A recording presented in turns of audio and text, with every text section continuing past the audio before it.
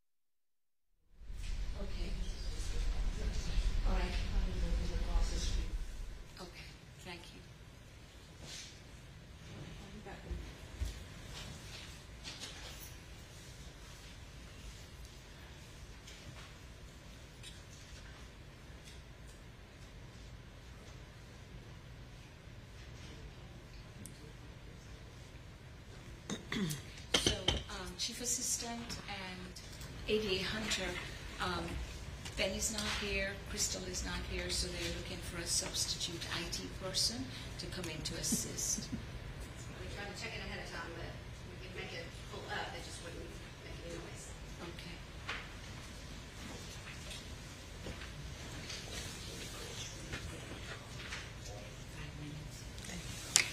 All right. The estimated time of arrival for Attorney Tucker is the next 3 or 4 minutes. So I am going to step off. Hopefully the IT person will get here just to see what difficulties there are that they can fix. And what we can, I mean, I know you have to give them a charge. There's 2 openings, and at least our first witness does not require any of the technology as far as the volume. But after that, we will. But after the first witness, you will. Okay, all right. So let me step off for just a minute, and I'll be right back.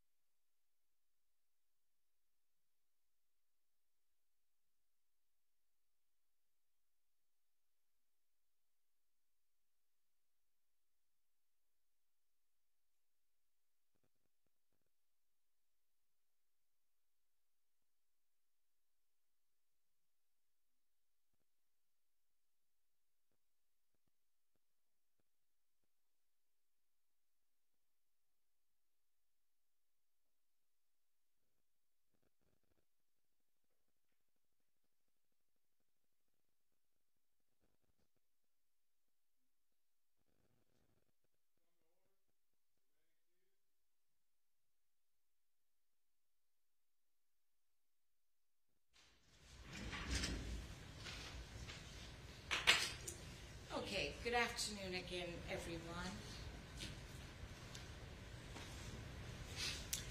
We do have a fairly full courtroom, and so there are expected protocols and decorum.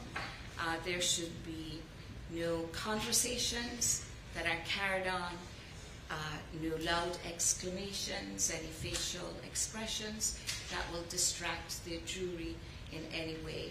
And so those are the court's expectations, that everyone will conduct themselves with the decorum that I've just outlined. With respect to time frames, when I give a time frame, I do expect that there will be adherence to that time frame in terms of when we commence, when we recess, and when we adjourn. So if everyone would adhere to that, that will be greatly appreciated. I think it will certainly move things along effectively. Are counsels ready? Ready for the adjourn. Judge, the state is ready. We do have, I anticipate that I will be invoking the rule of sequestration. I'm sure the defense will join in on that. The victim's rights statute and constitutional amendment permit in a murder case that one member of the next of kin is permitted to remain in the courtroom, and we are requesting that that be permitted.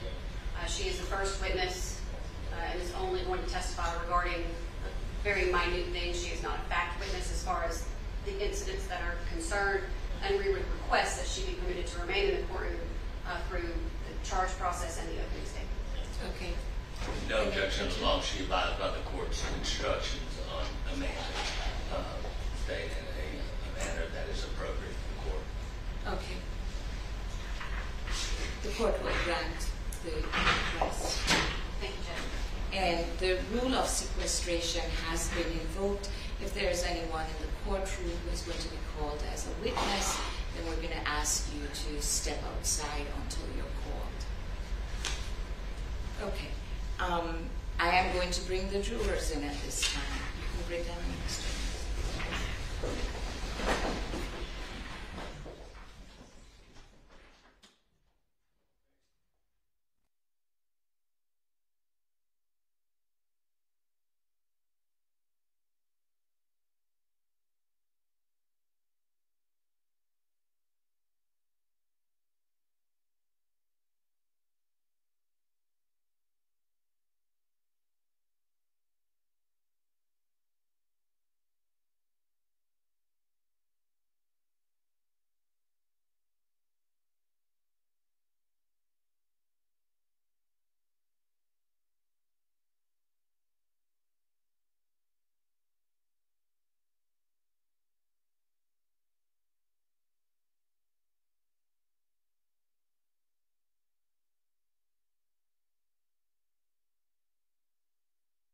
There's always a first time for everything, and generally when we stand, we expect the jurors to come in. I'm sure they will be here in just another moment or two.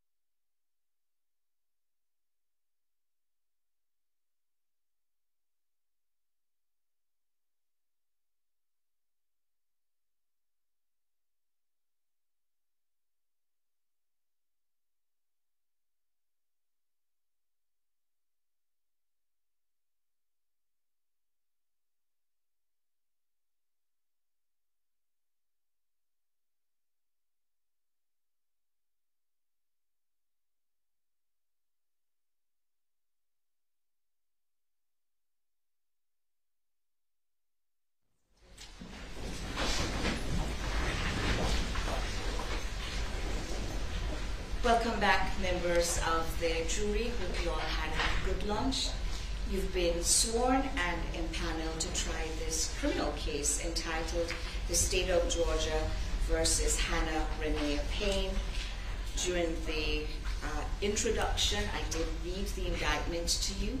I am going to do so again. I'm going to go ahead and read the indictment.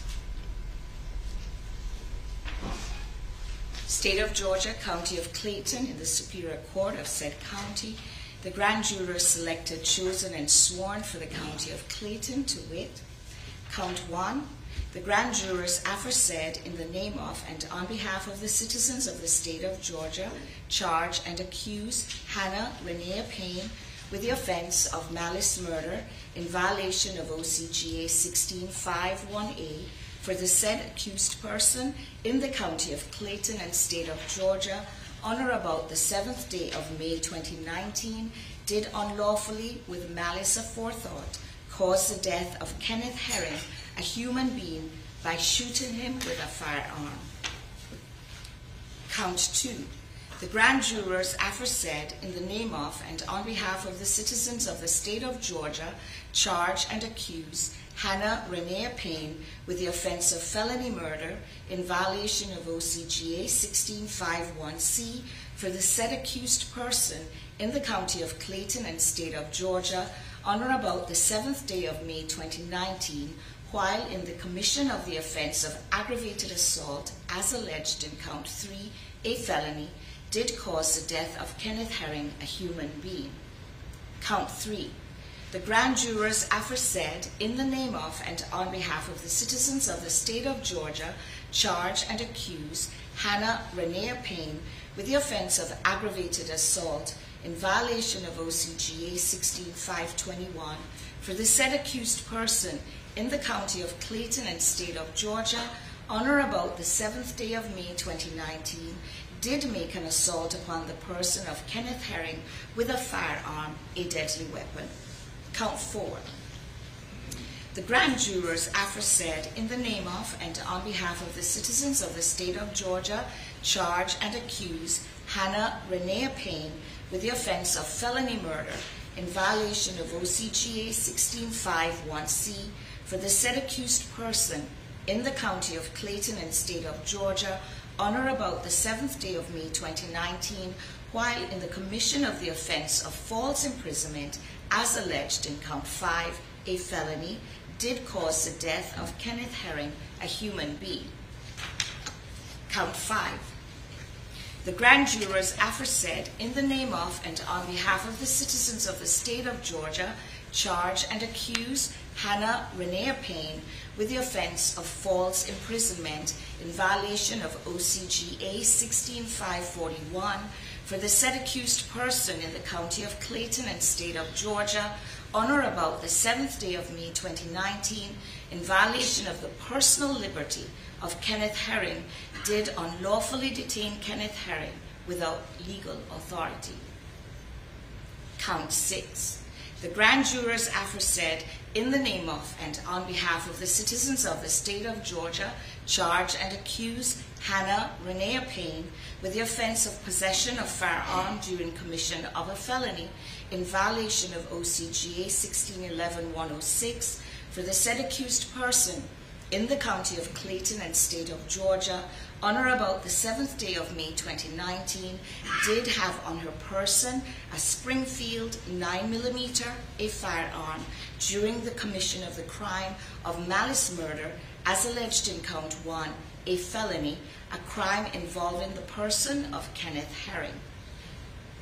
The grand jurors aforesaid in the name of and on behalf of the citizens of the State of Georgia charge and accuse in Count 7 Hannah Renea Payne with the offense of possession of firearm during commission of a felony in violation of OCGA 16-11-106 for the said accused person in the County of Clayton and State of Georgia on or about the 7th day of May 2019 did have on her person a Springfield 9mm, a firearm, during the commission of the crime of felony murder as alleged in Count 2, a felony, a crime involving the person of Kenneth Herring.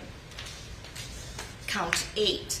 The grand jurors aforesaid in the name of and on behalf of the citizens of the State of Georgia charge and accuse Hannah Renea Payne with the offense of possession of firearm during commission of a felony in violation of OCGA 16-11-106 for the said accused person in the County of Clayton and State of Georgia on or about the 7th day of May 2019, did have on her person a Springfield 9mm, a firearm, during the commission of the crime of felony murder, as alleged in count 4, a felony, a crime involving the person of Kenneth Herring, contrary to the laws of said state, the good order, peace, and dignity thereof. Tracy Graham Lawson, District Attorney, Clayton Superior Court, May 2019. To this indictment that I've just read to you, the defendant has pled not guilty and denies each and every allegation therein. This is what forms the issue that you have been selected, sworn, and empaneled to try. Now, as I indicated to you before in the voir dire process, I'm not going to ad-lib because the information I'm about to read to you is very, very important. So I am going to be reading quite a bit. I'm asking for your attention and your patience while I do so. I am going to give you preliminary instructions on fundamental principles of criminal law. I will also instruct you on the role of the judge, the jury, and the lawyers, and give you an overview of the trial procedure. The defendant is charged in the indictment with crimes that are violations of certain laws of the state of Georgia.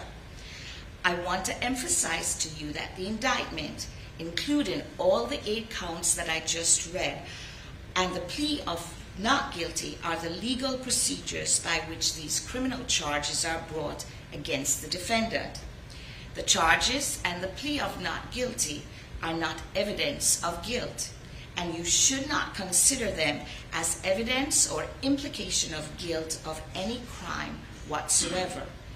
The defendant is presumed to be innocent until proven guilty.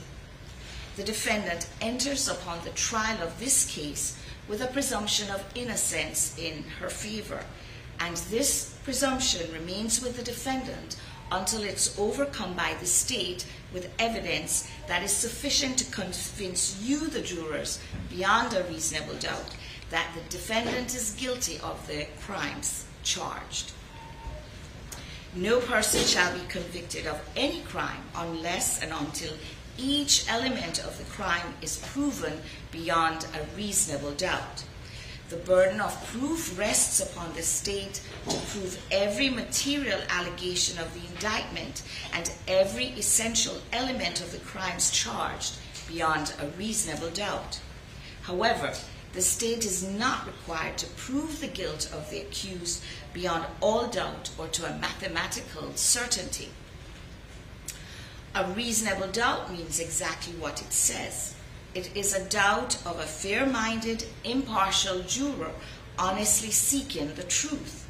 It is a doubt based upon common sense and reason. It does not mean a vague or arbitrary doubt, but it is a doubt for which a reason can be given arising from a consideration of the evidence or lack of evidence, a conflict in the evidence, or any combination of these. There is no burden of proof upon the defendant whatsoever, and the burden never shifts to the defendant to prove their innocence. If, after giving consideration to all the facts and circumstances of this case, your minds are wavering, unsettled, or unsatisfied, then that is a doubt of the law, and you should acquit the defendant. But if no doubt exists in your minds about the guilt of the accused, then you will be authorized to convict the defendant. If the state fails to prove the defendant's guilt beyond a reasonable doubt, it would be your duty to acquit the defendant.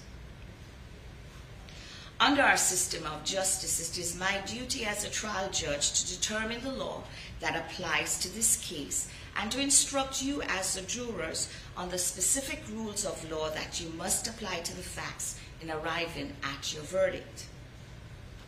During the trial, I may be called upon to rule on motions or objections to evidence. Nothing I say in making these rulings or at any time during the trial is evidence and should not be considered as an indication that I have any leaning in this case whatsoever.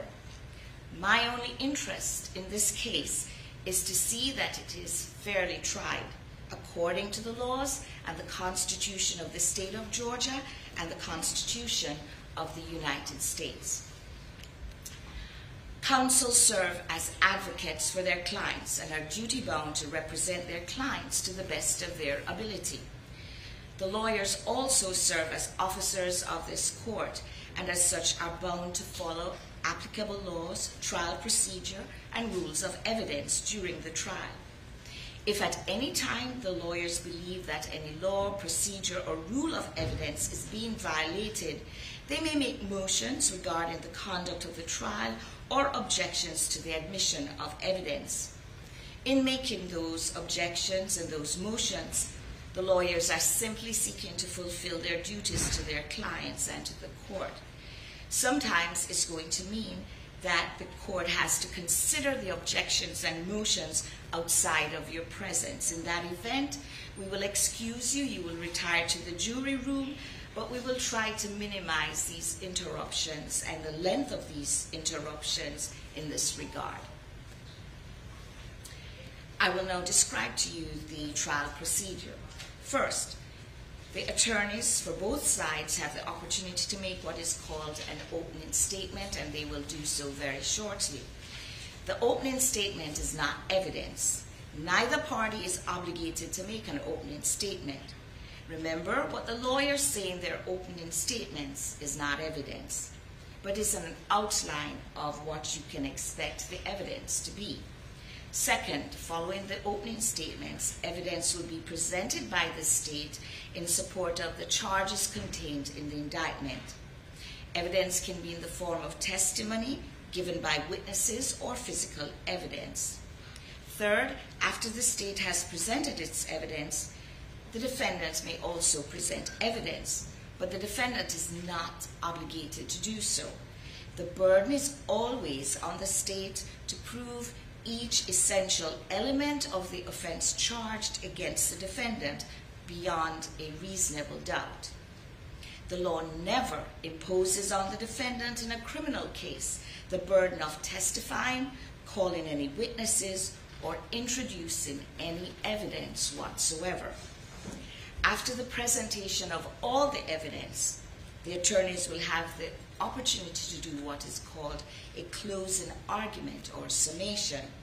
At this time, the attorneys may suggest which laws are applicable and how they should be considered in light of the evidence, and point out to you certain parts of the evidence that they think are favorable to their position. What is said in closing arguments, just as what is said in opening statement, is never evidence. The goal of the closing argument is to persuade you to decide the case in their favor. Following the closing arguments, I will charge you more specifically on the law that applies to this case. I will then ask you to retire to the jury room to deliberate and to reach a verdict. As jurors, you have a very significant and important role. It is your duty to determine the facts of this case and to apply the law that I will give you to the facts of this case. I will instruct you on the laws that you are to apply. Evidence, by definition, is the means by which any fact in issue is established or disproved. Evidence consists of two things: testimony and exhibits. The object of this trial, ladies and gentlemen, is to discover the truth. During the trial, the admission of evidence will be governed by certain rules of evidence. These rules were drafted with one prominent purpose in mind, and that purpose is the discovery of truth. During the trial, the attorneys have a right to object to the admission of evidence if they believe its admission would violate the rule of evidence. I will admit and exclude evidence according to those rules. If I overrule an objection, that means that you are allowed to consider the evidence being offered. On the other hand, if I sustain an objection, this means you may not consider the evidence being offered. You should only consider that testimony and those exhibits that are admitted, and you should draw no inferences and make no assumptions about the evidence objected to if the objection was sustained. You, the jury, must determine the credibility and believability of the witnesses. It is for you to determine which witnesses or witnesses you will believe and which witness or witnesses you will not believe, if there are those that you do not believe. As the fact finder, it is your duty to believe the witnesses whom you think are most believable. It is for you alone to determine what testimony you will believe and what testimony you will not believe. It is very important that you pay close attention to the evidence as it's presented during the trial. If you're in need of a recess at any time, please raise your hand and I will recognize it, because it's very vitally important that you are as comfortable during this process so that you can focus on the evidence being presented. I know your seats are probably very hard. If you feel you need to bring a cushion in to make it more comfortable so that you can pay attention to the evidence, then certainly feel free to do so tomorrow. It is very important that you view the evidence with an open mind at all times and reach no final conclusions until the trial is over. Do not jump to conclusions before all of the evidence is presented. Also, remember, during the course of this trial, it would be improper for you to discuss this case with anyone or to allow anyone to discuss this case with you or in your presence. This applies even to discussions among yourselves, in the jury room or elsewhere, before actual deliberations begin. Should anyone try to discuss this case with you or in your presence, please get that person's name and report it to one of the bailiffs or to me. It is also important that you do not talk with any of the attorneys, the defendant, or any witnesses in this case at any time about anything during the course of this trial. This is necessary because not only must you be impartial, you must also appear to be impartial at all times. For this reason, if you see any of the attorneys in the hallway or an elevator, they will likely avoid you, avoid speaking to you, or they may not even acknowledge your presence. They're not being impolite. Rather, they're simply following the protocol as enunciated by the court. With respect to note-taking, you've been given notepads and pencils and pens for use during the course of the trial. You may take notes, but you're not required to do so.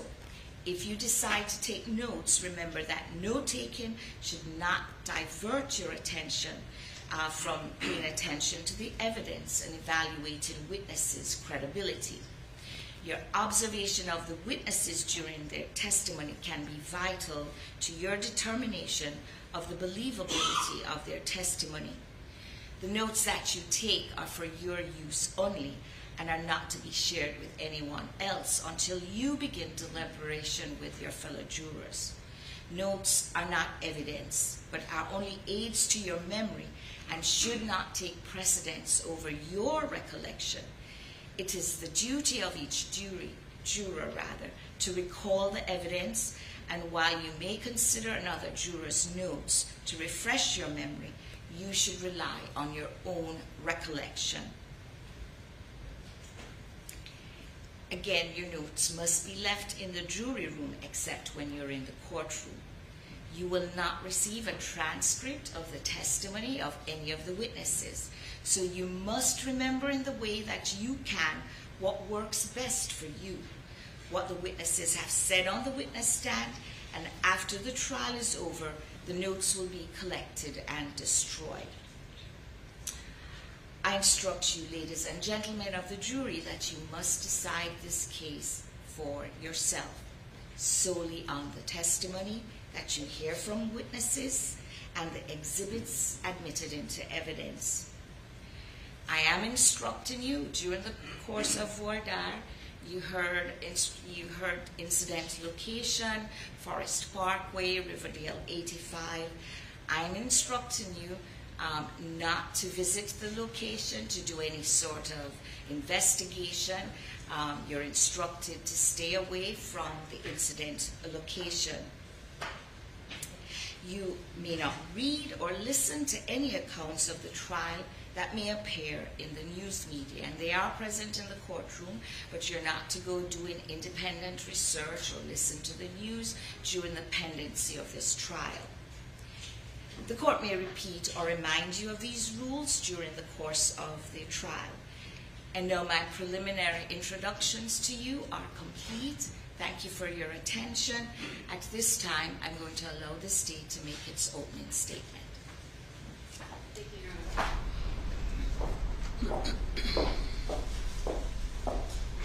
On May the 7th of 2019, defendant Hannah Renee Payne had the audacity to chase, corner, detain, assault, shoot, and kill an unarmed 62-year-old Kenneth Herring who was sitting in his own car.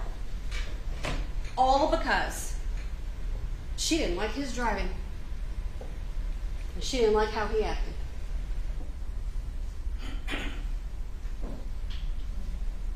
This story begins with Kenneth Herring in his car, driving along, and there's pretty much no doubt that he runs a red light in the area that we've all been talking about, near Forest Parkway and Riverdale Road.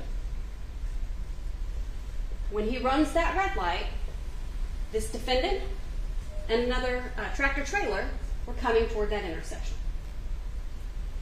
And Mr. Herring hits the trailer of the tractor trailer. This defendant sees it, and there's another witness who sees it, a correctional officer by the name of Terry Robinson. And everybody pulls off to the side to deal with the fact that there's just been a traffic accident. 911 is called to say, here we are, there's a traffic accident. Mr. Robinson calls 911, and so does the defendant. And there are the truck driver, the defendant, Terry Robinson, and Mr. Herring kind of hanging out on this scene. As it so happens, that just happened to be one of the worst traffic days in that area. 285 was shut down because a battery truck had caught on fire. So law enforcement is kind of blocking the entrance and exits for 285, and then there's another accident somewhere else in that area. So traffic is piled up, cars everywhere, no one can really get anywhere. And it's taking law enforcement a few moments to get to the scene. Well, the defendant didn't like that. She didn't like how long it was taking, and you'll hear that she called back. But you're also going to hear that Terry Robinson called. And he called because he had concerns for Mr. Herring. Mr. Herring appeared somewhat confused after the accident. Kept saying, who hit me? What's happening? Things along those lines. And then started saying things like, I didn't do anything wrong. Some confusion going on with Mr. Herring. And Mr. Robinson is going to tell you that not only is he a correctional officer, he's a correctional officer at a medical prison. And that he made some observations of Mr. Herring that led him to believe that it was a medical issue. He did not observe anything that made him believe that Mr. Herring had been drinking or that he was under the influence of anything. Just that he was having some sort of medical issue. And he would say that it was consistent with medical issues he's observed in the medical prison with people who are having issues with diabetes. And he will testify that he also observed needles in Mr. Herring's vehicle while they're hanging out on scene. And he will tell you that for those 20 or so minutes that everyone is on this scene, no problems. As far as no arguments, Mr. Herring says nothing to the defendant. He does nothing to the defendant. There's no hand gestures. You're number one in my book. I was talked about some in jury selection. None of that. Because Mr. Robinson knew it's best to keep everybody kind of separated and calm. So it's a pretty calm scene. And he will also tell you that there was extensive damage to Mr. Herring's vehicle. Stuff coming out the front, fluid leaking out of the bottom. It's not going to be running for long. He realized at some point, Mr. Robinson did, that Mr. Herring's kind of circling his vehicle. And they begin to think, he doesn't know what's going on. He might get in his car and drive somewhere. So that's why Mr. Robinson calls 911 a second time saying, listen, I asked y'all for an ambulance 20 minutes ago. Something's not okay here. Something's wrong with this gentleman. Where's the ambulance? And the defendant calls. Well, I called y'all 20 minutes ago. And then starts saying, I think he's going to leave the scene. And sure enough, Mr. Herring does get in his vehicle and begin driving. And the defendant, even though the first accident really didn't have very little to do with her, has the audacity to get in her vehicle and chase him. And while she's driving off, Mr. Robinson is basically saying, well, maybe you can get a picture of the tag or get the tag number. Maybe you can get that information. The defendant is narrating what she's doing to the 911 operator, who of course, tells the defendant, ma'am, don't chase him. That's not safe. Don't follow him. We don't need you to do that.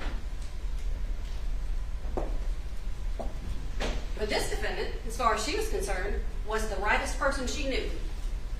Because she tells that 911 operator, well, I'm not going to follow him. I don't know what he's going to do. I don't like how he's driving, basically. And follows him. And you're going to hear from witnesses who say they saw the defendant, ironically, driving very aggressively to try to chase down the person who had a traffic accident a few moments ago, or 20, 30 minutes earlier. Cutting people off, almost hitting people, jumping over a median to then block Mr. Herring in. You're not going to hear any evidence that she's law enforcement of any kind, has any authority to arrest him, write him any tickets, nothing. Just her authority comes solely from audacity. Blocks him in. And all of this is narrated on a 911 call. And you will hear the defendant screaming, "Get out of the car! Get out of the car!" And witnesses will tell you that she jumps out and is going straight to his driver's side. And one witness tell you she thought that she was hitting the window. But it turns out Mr. Herring's window is part of the way down. And that this defendant is reaching in to where Mr. Herring is sitting in the car, in the truck. A vehicle that she basically pulls over, even though, number one, she was told not to. Number two, she had already given law enforcement his tab number. And number three, she knew that law enforcement was in the area. You'll hear that because she talks about it on the 911 call. And she knew that the car wasn't going to go very far. She says that on the 911 call. His car's smoking and stuff, so he's not going to get far. So she could have backed off and just let it be. Nope, not good enough. So she's jumping out screaming. And the witnesses will tell you that they observed her being the primary aggressor. The defendant reaching in and assaulting Mr. Herring. And that they never saw Mr. Herring do anything to the defendant. The most that anyone saw Mr. Herring do is kind of a get away from me. He doesn't know he doesn't know her. Kind of a get away. But they never saw him strangle her, hurt her, punch her, nothing. And nothing in his hands. Unarmed. But what happens is because Mr. Herring is trying to defend himself, he moves his vehicle, or either his vehicle goes into gear, is already still in gear. Either his vehicle is still in gear, and while he's trying to deal with the defendant at his door, his car moves forward.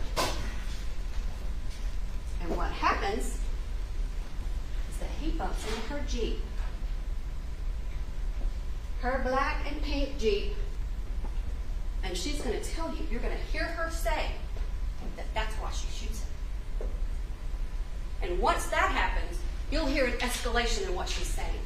Get the fuck out of the car! Get the fuck out of the car! I will shoot you! I will shoot you! And that's what the witnesses heard. This is not something she's saying to herself in the privacy of her own vehicle for her own release. She's standing right up on Mr. Herring with a gun in her hand. The witnesses will tell you at some point while she's at the door, she takes a gun off her hip and is pointing that gun in the vehicle. She's the aggressor. That's what the witnesses are going to tell you. You'll hear all of this because she's still on the phone with 911. Phone's a little further away from the window because it's on the ground. Mr. Herring is trying his best not to get shot at this point. Still no weapon. Still trying to get the gun away from him, away from her, whatever. She's the only one with a weapon. So he is trying to defend himself. And after she shoots him, she picks up the phone with the 911 operator going, Ma'am, you are not supposed to follow him. She's going to tell you. The very first thing she says, he hit my car. That's what she says. You will hear her tell you in her own words why she killed this man. And then she tells the 911 operator, he pulled the trigger on my gun and shot himself. That's the level of audacity you're going to hear. Trying to claim this man would shoot himself. When we believe that the evidence will show through the witnesses, video, photographs will prove otherwise. And we expect that you will hear that the law will tell you that doesn't matter anyway. Because if she's the primary aggressor, Mr. Herring can defend himself. But he still never has a weapon, gets out of the car, or does anything. Other than, as you will see, hands up. Maybe trying to get her out of his window. Law enforcement is in the area. In fact, she's still basically on the phone with 911 when they get there. Because, as I just told you, there's a lot of traffic in the area. Cars can't really go anywhere. Nobody's going anywhere fast. So there are other drivers who watch this happen. There are people who are behind the defendant. behind Mr. Herring's car, beside Mr. Herring's car. There are witnesses who watch it. And one of them runs to where he can see that the police are blocking the interstate and comes down there and says, she just shot somebody. Somebody just got shot. Please come down here. And law enforcement gets there. And as soon as they arrive, they ask, who shot? And the defendant says, I did. And is allowed to politely hand over her gun to a police officer. And you'll see some additional audacity of kind of arguing with the witnesses on scene before she's taken into custody on that scene.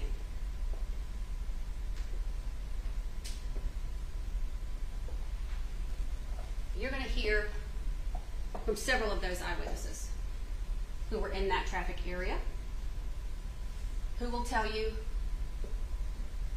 who they saw armed, who they saw being aggressive, who they saw being violent.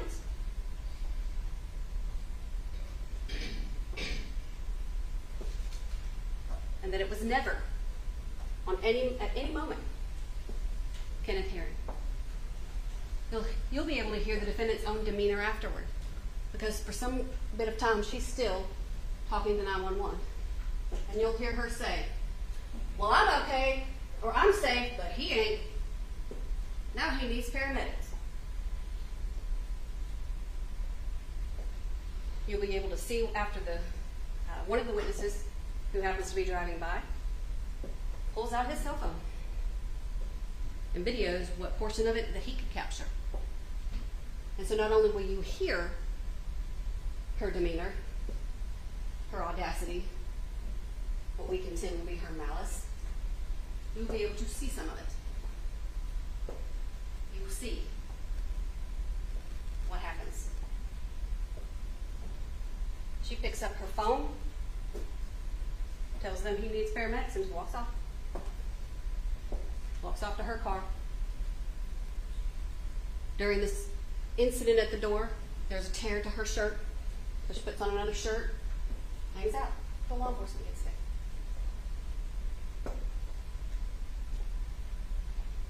You could hear that there's documentation in the vehicle consistent with Mr. Herring being on insulin. You're going to see that there's needles in the car. His sister is going to tell you that he was an insulin-dependent diabetic.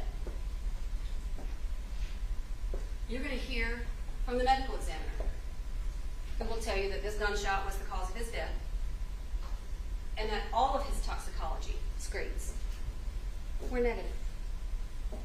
He was not drinking. He was not on drugs. Nothing.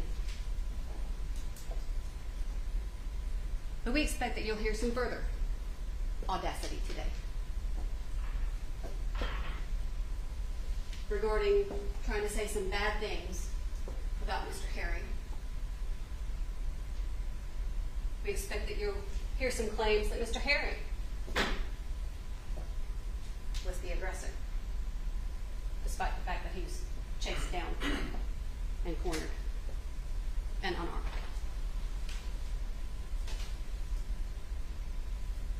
That you'll hear a request to consider self-defense for this defendant, despite the fact that we expect the evidence will show that she's not defending herself. She's the aggressor. And anything Mr. Herring did would be to try to save his own life, even though he failed. You're also going to hear some scientific evidence. We're just trying to make sure that you have all of the evidence that we have that we can present to you. They attempted to get fingerprints off the gun. You'll see the gun. They weren't able to do so. There are some prints, but they didn't have anything sufficient to match it to. So no match up to any of the prints they believe that they can find on the slide of the gun. You gotta have a big enough surface to leave a fingerprint. So the slide of the gun is what they did. No match.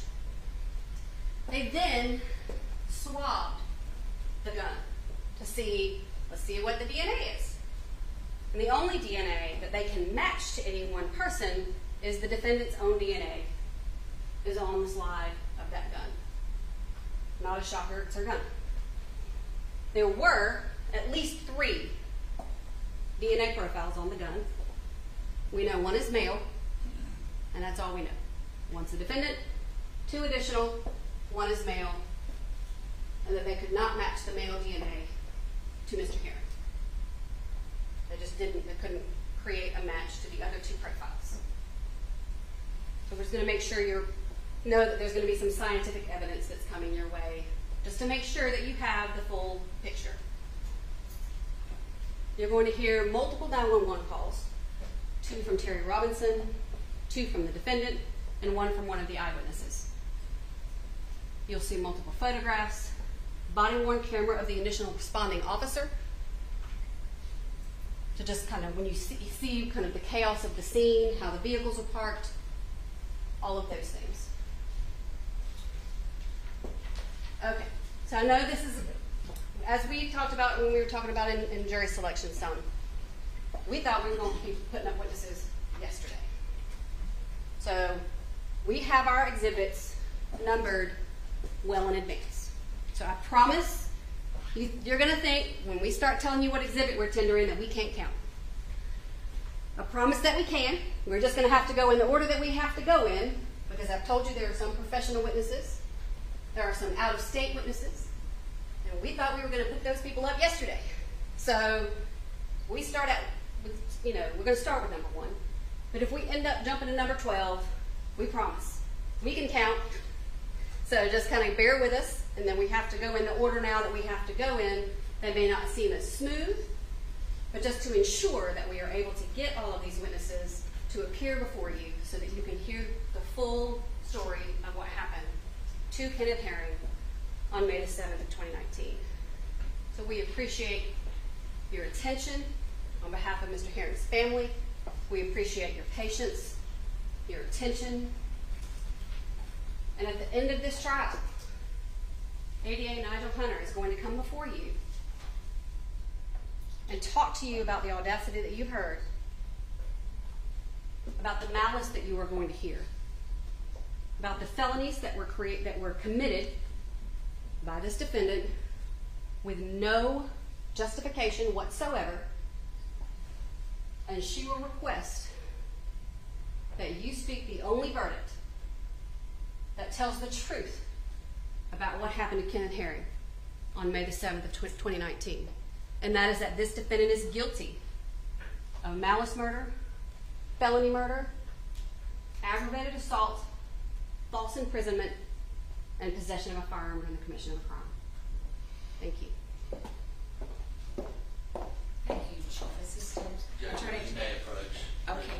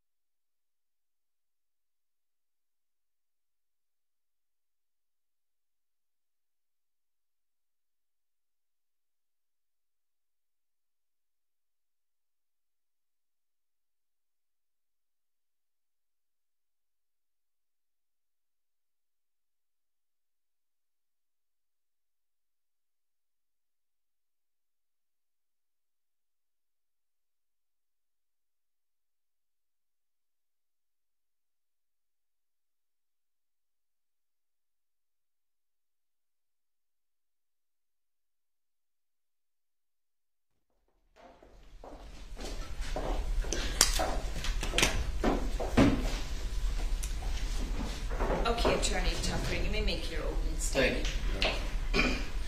And I apologize, I had to sit through a lengthy period for us to clarify a few things, but we're here. This is what we discussed when we were talking about it and trying to make sure that y'all had an open mind, a fair mind, and an impartial mind, because there's been a lot of media coverage, there's been a lot of talk about this. And it's finally come the day to put up a show. And as I talked to y'all earlier, making references, when I start a trial or do a jury trial, I try to give something that guides you into keeping your attention into what's going on in the case and kind of an underlying theme to keep your eyes open. And when I was thinking of this case, of course, the evidence will speak for itself. That's the one thing we'd like to come out is the evidence. But we also talked about reading between the lines, making inferences, and looking at the veracity of the witnesses, which kind of brought this story to me basically of a young boy who was out there learning how to shoot a bow and arrow. And he's out there, he's got his father over there, and he's trying to learn to shoot that bow and arrow, and as most people start, he's not coming anywhere close to the bullseye or to the target. So he's out there trying left and right, and the neighbor keeps coming up and kind of laughing at him, saying, "Good luck, boy, try it differently, try it my way." And the dad says, "No, stick the course, do it yourself, watch, learn, listen. You'll never learn anything, you just take somebody else's word for it." So he continues to shoot this bow and arrow, and he's missing, and his dad walks off, and the neighbor says, "One day, son, when you want to learn how to shoot a bow and arrow, come on over here. And look at this." And he points. Lo and behold, there's a tree. And it's got an arrow right in the smack middle of a target. And then he looks at another tree. And there's that arrow, boom, right in the middle of the heart of that target, the bullseye. And he sees another one. And that young boy, just like any other kid, looks around, sees his dad's not there. And he runs over to the neighbor.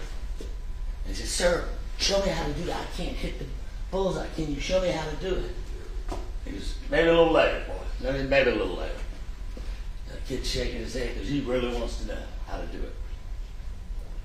So he walks up on the man. He's in there talking to his friends. And he begs him, "Sir, show me how to shoot. I got to be an archer like you. I want to be able to hit the bullseye all the time."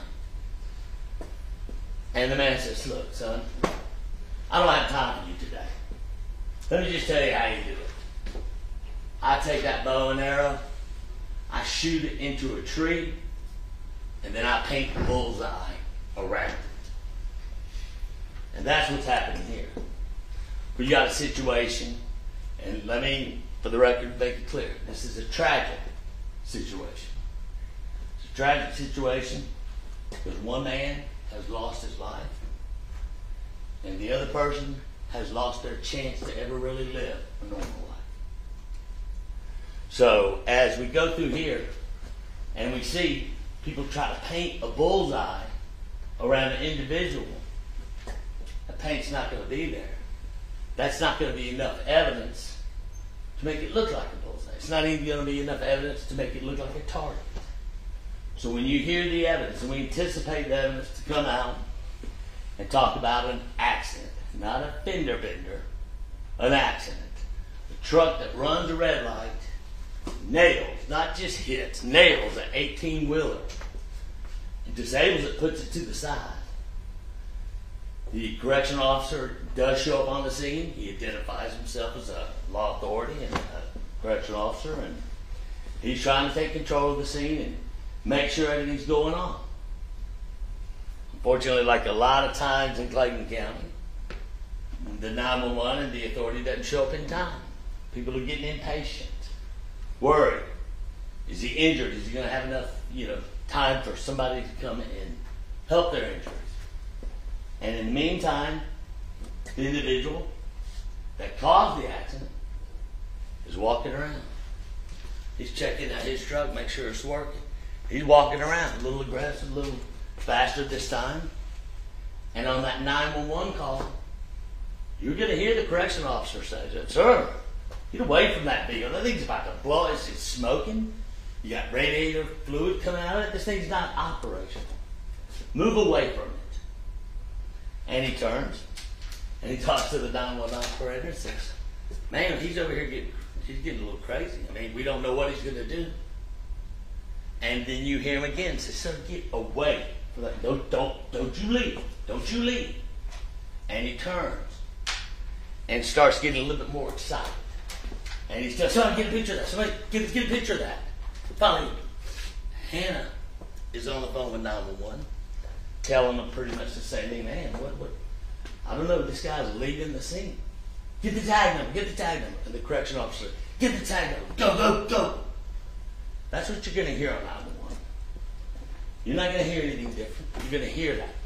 You're going to get to decide what was meant when he tells her, go, get that tag. And she's on the phone with 911. And of course, 911 hearing both, "Can you get the tag?" She goes, "Yes, ma'am, I can. I can get the tag." In a calm voice. Not an excited voice, calm voice. "Did we get it?" And then there's kind of radio silence. No one's really having much of a discussion because in the end, to make sure justice is accomplished, they want to see the tag number to identify who's there, who caused this action, to hold them accountable. And therefore, they say nothing. They just let her get the tag. She starts rattling off the tag. Then all of a sudden, it's like, "Man, we don't want you to pursue. We want your safety. We want for your safety to stop pursuing and to come back to the scene of the accident." And that's where she says, "Man, I'm not going to knock down. I mean, he's already caused one accident. Can't I just kind of lay back, scoot back a little bit more, but make sure the authorities know this is the vehicle they're looking for?" And she says, "No, I want you both come back right now." And that's where she pulls in front. And then you will see and you'll hear from witnesses and you'll get to see the video. She didn't ram him. She didn't cut him off. There's enough road out there on Forest Parkway and River Road. You can move around everywhere. And you will see there was sufficient means to go around. I mean, what the heck? He's already drove away from one accident. But it wasn't an accident because she didn't hit him. He didn't hit her. Now, granted, it might not have been the smartest thing in the world to do, but she's young. She sits there and listens to authorities. She believes that people still have good in them. And she comes out with the phone. "Hey, I got the police on the phone. You need to go back to that accident. You need to go back here." Only to hear that engine rev up and try to ram. And you hear the engine in the 911, you hear the scream. And yes, you're going to hear the screams turn from the calm person on the phone to somebody a little frantic. And as she gets up there close with that phone, lo and behold, guess who grabs her and tries to pull her in that car? Now, the witness will tell you, there's no gun pulled at that time. It's just a phone. She just wants them to talk. Here, talk to them. They want to talk to you. They want you to go back. They want me to go back. But that's not what she found out. And she found a very valuable lesson that a lot of people already know. Don't ever walk upon somebody in a car where they're trying to leave the scene of the accident or just leave. You don't know what you're going to find. You don't know what's behind that wheel. You don't know what's in that car. Well, she didn't know what was in that car. There was a lot of things in that car. A lot of things that shouldn't be in that car. They're going to show you pictures of a knife. They're going to show you pictures of a chain or a small, a small saw. Work tools that can be used aggressively to cause substantial, serious, immediate harm. But at that point, she's not thinking about that. She's shocked that the guy grabbed her when he's just trying to hand the phone or let the phone see that the police are on it to talk to him. And upon grabbing her, it's pulling her into the car. And you will see pictures. and you will hear testimony, and you will see scratches all over her neck, scratches on the back of her head, all these bruises on her face. You're going to see those. These are evidence that are going to come in. These pictures were taken right after the incident. And you're going to see her shirt just ripped completely wide open. And she's there trying not to expose herself. So yeah, she did go put a hoodie on because it was exposing herself. And you'll see this shirt. You'll see the rip. You'll see the pictures of him trying to pull her in the car. And she's screaming, "Get out of the car. Get off of me. Get out of the car." She does let him know she has a gun. And his response, or something that we probably shouldn't say if somebody says they have a gun. But nonetheless, as she's trying to get back from the car, and she's pushing and she's screaming, you'll see the marks on her knees where she's up on her tippy toes, get pulled, and she's trying to use her knees to get back. And he's leaning in there trying to grab something. And you will be able to see the contents of what was in that vehicle. And you'll be able to use your common sense and your experience when you see it to see, what was about to happen, what was going to happen, what may have been said. But nonetheless, she does go to pull the gun. As she's being pulled from this side into the vehicle, and she's being pulled from this side, trying to get her gun, bam, there's another hand. And you will see pictures. You'll see a quick video that shows what happened. But when you slow it down and you look at the still shots, you're going to see what happened. And you're going to hear the forensic examiner, the forensic for the gun prints come in and say this gun, which is a 9mm, a Springfield, that's notorious for not having the shells jammed. But yet in this case, that spent shell is jammed in that gun. And as the state pointed out to you, there's male DNA all over the top of it. As this gun is being pulled back and pushed back at her. And as they're screaming and frantically pulling and bam, this gun goes off. And you see her grab that phone and immediately, oh my God. He just pulled the trigger on my gun and shot himself. We need an ambulance. We need the EMT out here. Please, we need the EMT. As witnesses walk around, talking, asking questions, she's continuously saying, where's the ambulance? There's one right there. Get an ambulance here. He just shot himself. She has no malice intent. She's never seen anything like that. 21 years old. But she knows somebody's hurting and they need an ambulance. And then you're going to hear the forensics. And the forensics are going to come in and tell you the projection of that bullet. And what they say, the witnesses, is you just walk up, pow, and shot him. There's going to be a projection. There's going to be an angle. There's going to be a direction these bullets are going into. And you would presume if she's driving, she's right here, if he's grabbing, the projection's going to be left to right. The movement, if what they're saying is right, but you're going to hear the forensic examiner come in and say, now this bullet can is stuck at close range.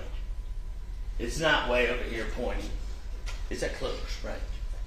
And it's at an angle slightly right to left. Because when the gun is grabbed and turned back, that's the angle it is. That's why the male DNA is on the top of the gun. That is why you see her pull her arm back when it goes off, because it's being twisted to a point. And he's trying to shoot somebody or shoot her. It's not just struggling with the gun. It's an angle of the gun that's being pointed. As he grabbed her and started pulling her in, and the weapon is pulled out and it's pointed and shot.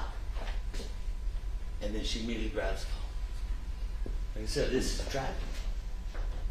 People that have been around, that have driven that road, that know, they don't walk up on cars trying to talk to them civilly and say, hey, here's the police. And that was a learning experience to show the person had to find out. But that doesn't constitute murder. That doesn't constitute having all these charges put on her. She told from the very get-go, immediately, not thinking, well, what can I say or what should I say? She picked up that phone immediately and told him, my God, he just shot himself with my gun. We need an ambulance. If somebody's maliciously trying to kill you, they're going to ask for an ambulance? They're going to pick up the phone and say, hey, let me walk over here and talk to you a little bit. She immediately picks up, screams ambulance, and she says it numerous times when the police are talking to her, when she's talking to the witnesses, and everybody's just in shock. But they all agree. They need an ambulance. And as it was discussed earlier, there obviously was some kind of a traffic or some kind of a delay. Because it took a while. It took a while to get that ambulance out. The second they got there, those EMTs jumped on it, started working on him, talking to him, still breathing, making sure he's okay, trying to get him out of that vehicle, get him to the hospital. And unfortunately, when he gets there, he didn't make it. So as I said, this is tragic. But I implore you, empower you, listen to all the facts. That's all I want you to do, listen to all the facts. They have not been given so far.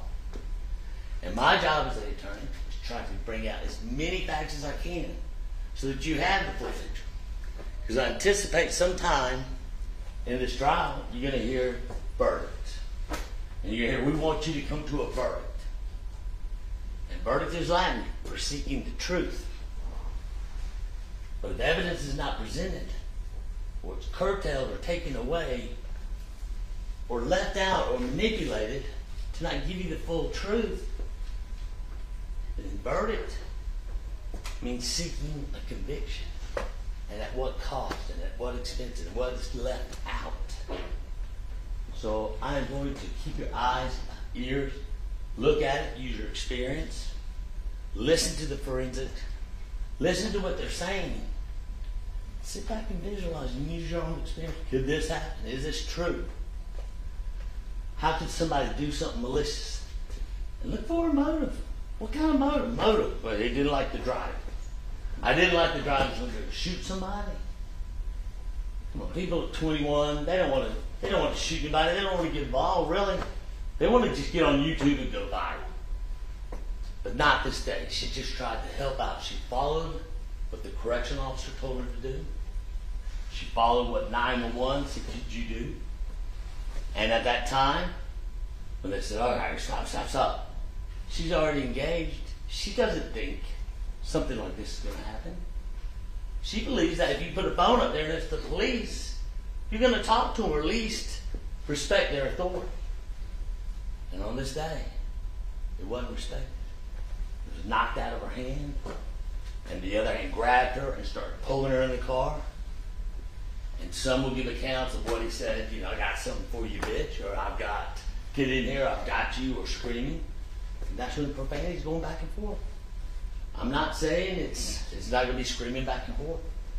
But what you hear in these 911 tapes, and what you hear going on, there's only one conclusion you can come to. And that's that she was following. As naive as it may be, and some may even say as dumb as it may be, her intentions were good as she followed the direction of authority. And as she followed it, it put her in a situation she'd never been in. And at the result of it, she did the only thing a caring individual would do. We're all human, no matter what. No matter gender, color, race, we're all human. And the only humane thing to do when somebody is shot is try to get help or try to get an ambulance. And that's what she did. As for the proximate cause of the death, and once again, it's a tragedy. So we can look at it and look at all that. But look at all that occurred. And look at what you've got to listen to and what you've got to make a decision to. Because I believe if we can get all this evidence in that I've seen, if we can get all this evidence in, and I don't think we are, if we can get it all in, you're going to be able to make the right decision. And a right decision, not only can you look at the state when you make that decision, but you can look at Hannah Payne in the eye too. And you can know right here and right here, you made the right decision based on the evidence you heard, based on the evidence you saw, based on the experience and knowledge you have. So I welcome you to sit and listen to all this evidence. I will try my best to bring in as much as I can. There will be some objections. There'll be some stuff taken out that's probably going down. Why was that taken out? Judge, I'm going to object to that comment. That's an absolutely inappropriate comment. As you just instructed this jury, their job is to not consider evidence that was properly excluded because it doesn't comport with the rules of evidence. And so his encouragement to consider what I object to and to consider what's excluded is highly inappropriate, and I would ask that the jury be instructed to disregard that comment and that counsel be instructed to not make any such further inappropriate comments. And Your Honor, I would say I'm not referring to what we had a conference about. There's going to be other issues that are just not there. And the jury has the right to sit back and say, why isn't it there? I'm not specifically saying the one that we had it, but there's going to be a lot of stuff that's not there. And they're to use their knowledge and experience to understand if they carried their burden beyond a reasonable doubt. And evidence not being presented helps them in that decision. So I'm going to sustain the objection and instruct you not to engage in that, Attorney Tucker. Engage in missing evidence? Correct. Okay. All right. I apologize. But you'll have enough to see. You'll have your own experience, your own knowledge. You'll get to make your decision based on what you see and what you know. I feel comfortable that when you see all this and you hear it all, there's no audacity. There's no somebody being malicious. It's a situation that somebody very young got put in, following the direction of authority, that by the grace of God, she's alive to say today. And I don't want to take away from the tragedy of the loss, because it is. But I do want you to look at how it came to be, and if somebody has committed malice murder, or felony murder, or false imprisonment. This is a young girl doing what she was told to do, and you will hear the evidence. And I won't take any more of your time because I'm ready to get that evidence. Thank you so much, and at the end of the trial, as I said, no matter what decision you come to, be able to look at the state, be able to look at my client, say he made the right decision. And I believe once the evidence is done, you'll be able to do that and let her know she's not guilty. Thank you. Thank you, Attorney Tucker. Is the state ready to call its first witness? Yes, Judge. Okay. You may. State calls Vicki Herring.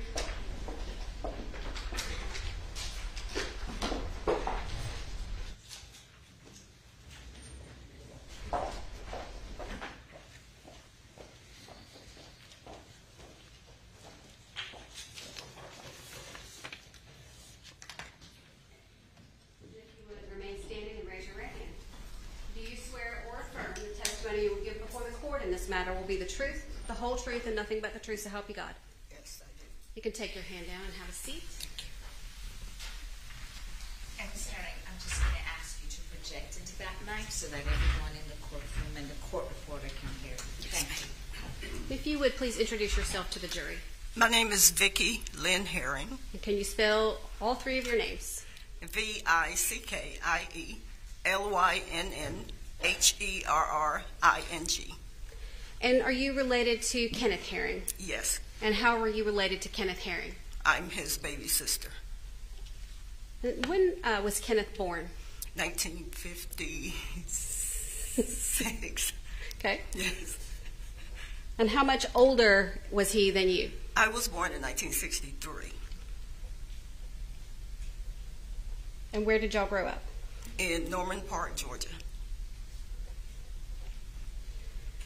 In the time that you spent around Kenneth, were you ever aware of any medical conditions that Kenneth had? I know that he was a diabetic, severely.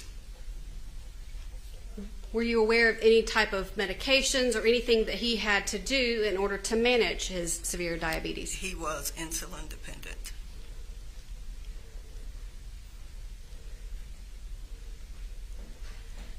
And when you talk about insulin dependent, are we talking about pills or injections? He was on injections at the time.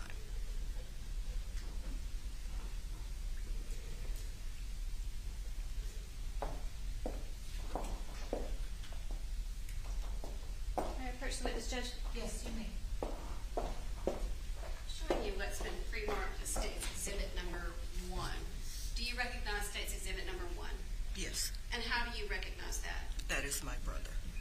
And is this a photograph that you provided to the DA's office so that the jury would be able to see what Mr. Herring looked like in life? Yes, ma'am. Is that a fair and accurate photograph of your brother? Yes. Your Honor, at this time, the State tenders State's Exhibit number 1. Any No objection? objection, Your Honor. Okay, admitted without objection. And we would request the opportunity to display, which it's being displayed. Your Honor, those are all the questions that I have for Ms. Herring. Okay, You fine. can take that down. Attorney Tucker, any cross-examination? Yes, ma'am. Okay. Where shall we place exhibits? Is this good? Thank you. Ms. Herring, my condolences to you for your loss. My name is Matt Tucker. I'm the attorney for Ms. Payne over here, and I just have a few questions to ask. What kind of work was Mr. Herring in? At the time, he was doing some odd jobs. Okay. Did he wear a suit all the time? I saw the picture of him in a suit. Did he wear a suit all the time, or did he wear kind of work clothes? Or? He wore work clothes when he worked. Okay. And did he do a lot of work out of his car? Did he have a bunch of tools and, I guess, things to assist him in his job? He may have, yes. Okay. You weren't familiar with what was in his truck? No, as I was not there at the time, I didn't know what was in his truck at the time. And I don't have to just restrict it to that time. Did you ever see his truck? I know that truck because it belonged to my father. Okay. So, but you didn't know the contents, what was in the truck, correct? You just knew it was your father's truck passed down? I didn't know what was in the truck at the time. What do you have in his truck other times? Do you know? And Judge, what's the relevance of what he would have in his truck on any day other than the one that we're talking about here? Your Honor, there's going to be a lot of items and pictures that are shown. I just want to know how long those items were in the truck, if people had knowledge of it being in the truck prior to that day. Okay, I'm going to sustain the objection and ask you to move on in terms of the questions because I don't find it relevant. Okay. You stated that you knew he was diabetic, correct? That is correct. Did he have one of those EpiPens that they would use to inject insulin or to assist if he was having a flare-up or diabetes, low sugar or high sugar? I had not seen one. I had seen him use a needle. Okay. Did you ever assist him with that needle? I did not.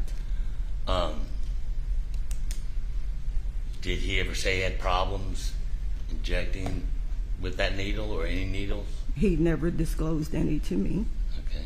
And he never said anything about an EpiPen that would be kind of the alternative of taking the needle out and injecting himself? I never discussed it with him in depth. Okay. So, but you said you knew he had diabetes. I do. And were you there at a doctor's appointment when the doctor disclosed, or did he disclose it to you? Or He disclosed it to me. Yes. And he never once talked about the EpiPen versus an injection. He did not have that discussion with me. Okay. And how many times did you see him use an or do an injection? I saw him on a couple occasions. Okay. Do you know how much he had to inject into him, or? I do not, and I never asked. I'm trying to find out the amount. Well, let me allow Chief Assistant to make the objection. And I didn't. I stopped. Okay. Based on her answer. Okay. So you weren't that familiar with these injections. You just knew that he had done them from time to time, correct? Yes. And you weren't present at the doctor's appointment when he was diagnosed with this or told how to handle the injections? No. Okay, no further questions. Okay. Any redirect from the state? No, Judge. Okay. May this witness step down? We are requesting that she be excused so Okay. that she may remain in the courtroom. Okay. Any There's no objection? objection as we Okay. discussed earlier. So you're excused and you may remain in the courtroom. Thank you.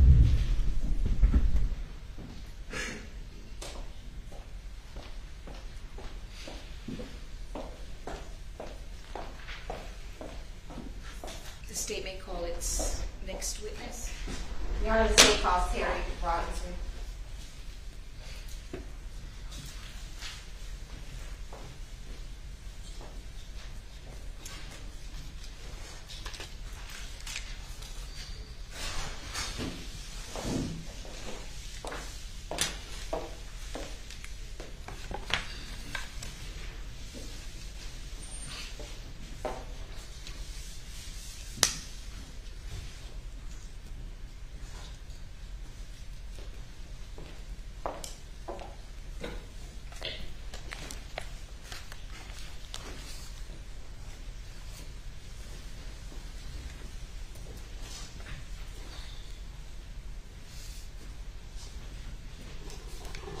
Good afternoon, Mr. Robinson. Are you going to swear him in, ADA Hunter? Yes, Your Honor. Okay. Would you raise your right hand? Do you swear and affirm the testimony that you will provide to this court will be the truth, the whole truth, and nothing but the truth, so help you God? Yes, ma'am. All right, you may have a seat. Pull yourself up to the microphone. If you feel comfortable, can you remove your mask and talk clearly into the microphone so the court reporter can take down your testimony? If you don't feel comfortable, then just make sure you speak clearly into the microphone. Yes, ma'am. All right, could you please state and spell your name for the record? Terry Robinson, Terry Robinson. And Mr. Robinson, what is your current occupation? I work for the Georgia Department of Corrections. And what do you do for the Georgia Department of Corrections? I work in infirmary operations, securing inmates, managing those particular things, that operations we have for the state of Georgia. Okay, and you stated you work in the infirmary. Can you give us kind of your duties and responsibilities and what your day-to-day would look like in that role? Well, in that particular role, what we do is manage, making sure that our inmate, the offenders, are taken care of when they come into our facilities.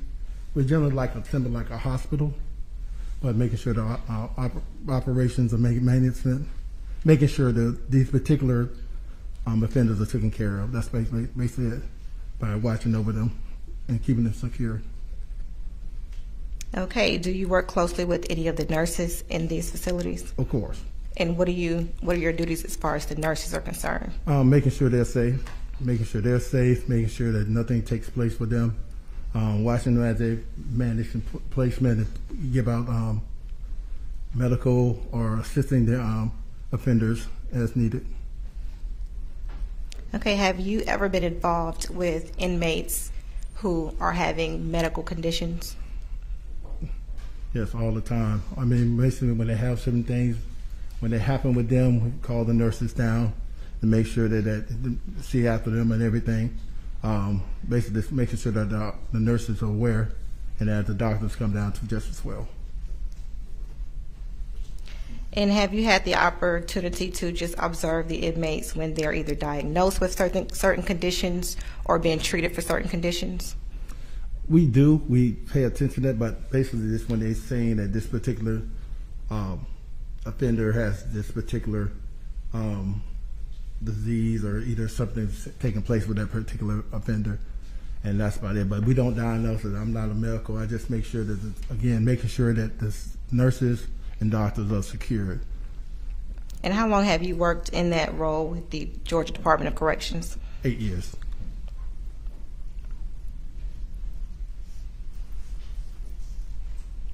And have you had the occasion to observe patients who were diagnosed with diabetes? Yes, we have. And have you observed what physical manifestations may occur in the event that someone with diabetes may be having a particular condition or episode? When they're going on a certain shock or something like that, and basically we did see how they get seizures and stuff of that nature and stuff, but other than anything else that's severe, mostly the nurses are there to help them give them medication before they go into that certain stage. But if they go into a certain thing, we observe like some of them may have like yellow eyes, glassy eyes of that nature stuff, or having a diabetic or a shock or something like that. Now, are you currently post-certified? Yes, I am. And were you post-certified on May 7th of 2019? Yes, ma'am. Now, were you on duty on May 7th, 2019? No, ma'am. I was off duty. That was one of my off days. I was off. So you weren't in uniform? No, ma'am. Now let's talk about an incident that you witnessed that occurred on May 7th of 2019. Did you witness a vehicle collision on May 7th, 2019? Yes, ma'am. And where did that collision occur? Clark Howell and Forest Parkway. And is that location in Clayton County? Yes.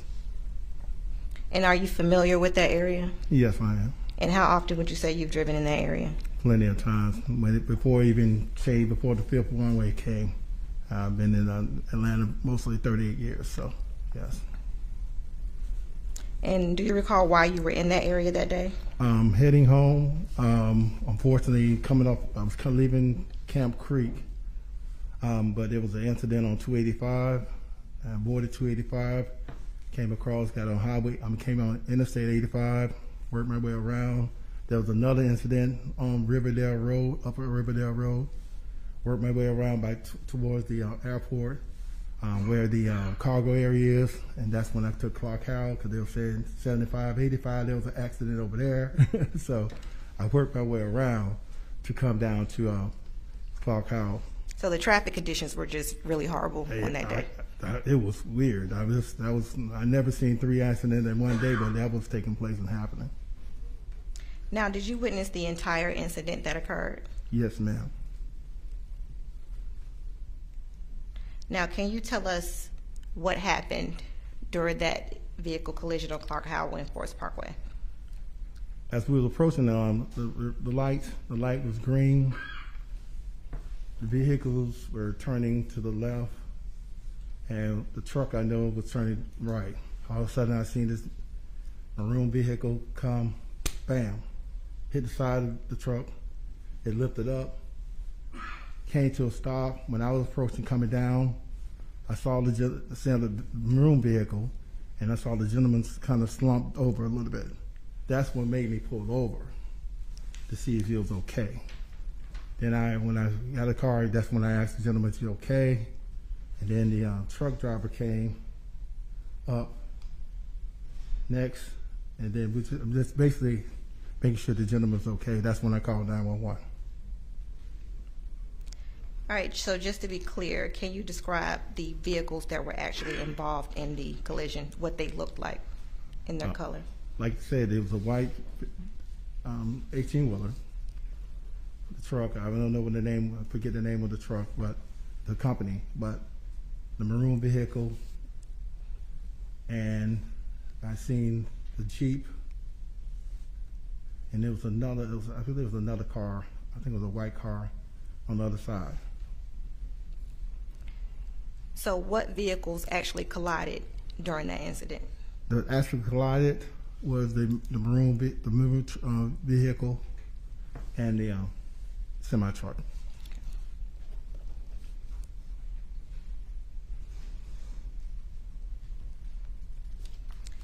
All right, so you got out of your vehicle, and tell me what specifically you did once you pulled your vehicle over. Again, once I pulled over, I went to the driver who was in the maroon vehicle and asked whether he was okay.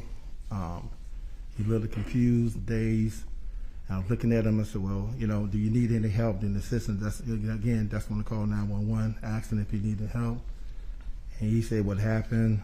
I said, sir, you okay? He said, well, what happened? What happened?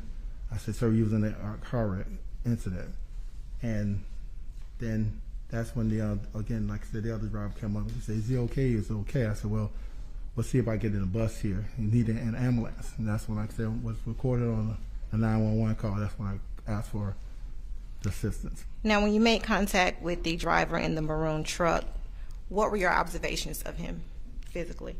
Physically, the scene that he was, again, out of it. Like I said, I noticed his eyes were a glassy effect.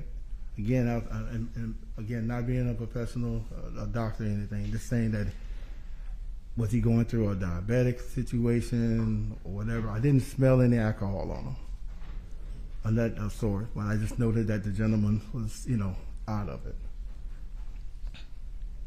So you didn't smell any alcohol? No, I did not. All right, after you checked on the victim or the driver in the maroon truck, what did you do? Did you check on anyone else? Yes, checked on everybody, make sure they were fine. I noticed Miss the other young lady who was driving the Jeep. Asked her if she was okay. She said she was okay because her vehicle went up on the ramp side. And other drivers, they were okay, but some of them just left the scene because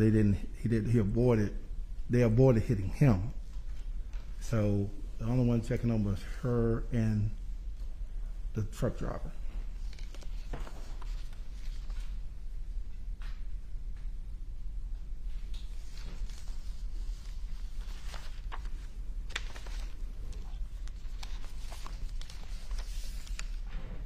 Okay, I'm going to hand you what has been previously marked as State's Exhibit 2.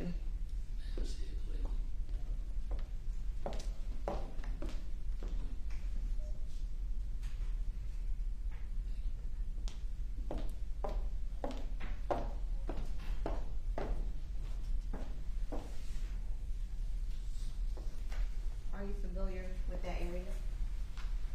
Yes. And how are you able to be familiar with that area? Travel that way a lot. Travel that way, like I said, when making delivery, when I'm going that way of avoiding traffic of a 285 or either 75, 85, take this way to travel out. So yes, I'm familiar with this area. And is that the area where the incidents would have occurred?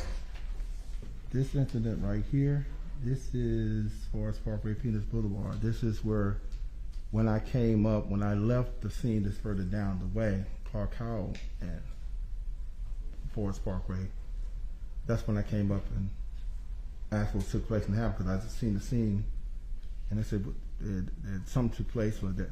You would have traveled that route to get to that location? Yes, I had to come from Clark Howell heading west to get to the location, because this is at the corner where the McDonald's is, and this is 285 right here. All right, Your Honor, at this time, the state would move State's Exhibit 2 into evidence. Any objection? No objection. Okay, admitted without objection.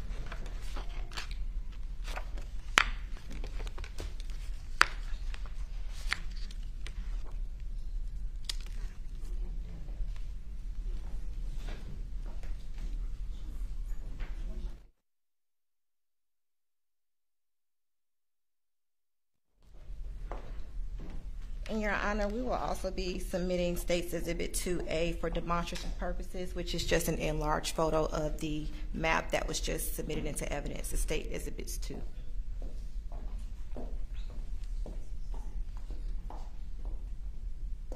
Okay, admitted without objection. And yes, ma'am, move around to see this. It's always she places.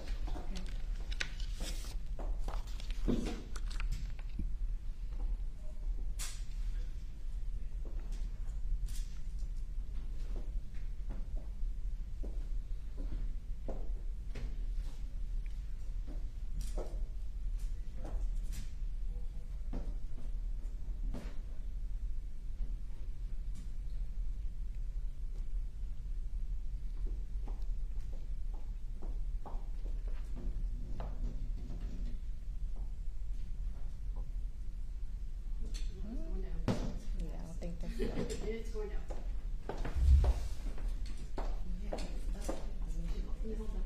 Yeah. It's this that's not holding on. See, it's this. I'll hold it. No, can I just hold it? Yeah, it's just gonna keep going down. I'll just man away.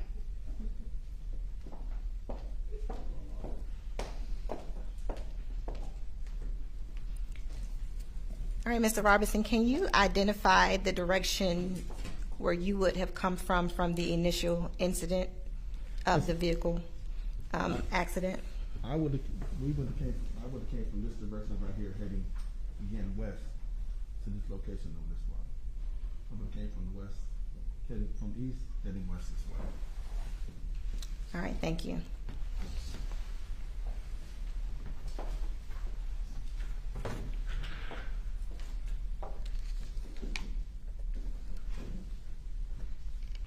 Now, what damages did you observe to the red maroon truck after the accident?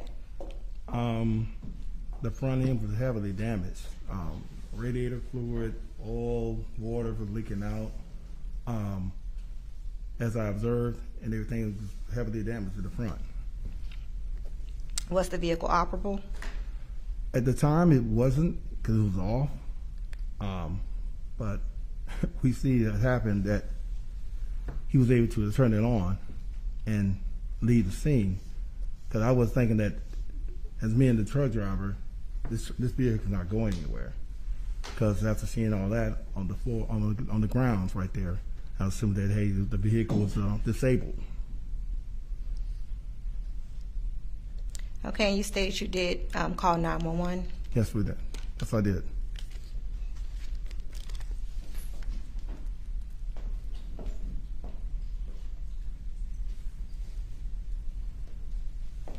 All right, and Mr. Robertson, how many times did you call 911 this day?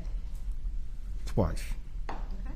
I'm showing you what has been previously marked as Exhibit 3. Do you recognize it? Yes, ma'am. And what do you recognize it to be? The recording of the 911 call. And have you listened to those 911 calls? Yes, ma'am. And how do you know that this disc is specifically the 911 calls that you listen to? Because I initialed it right here. And was the 911 call you listened to accurate as to what the call was on that day? Of that day, yes. And Your Honor, State would like to move State's Exhibit 3 into evidence. Any objection? Pursuing that as soon as it starts, it's his voice and it's identified as 911, no objection. Okay, admitted without objections. Your Honor, permission to publish? Yes.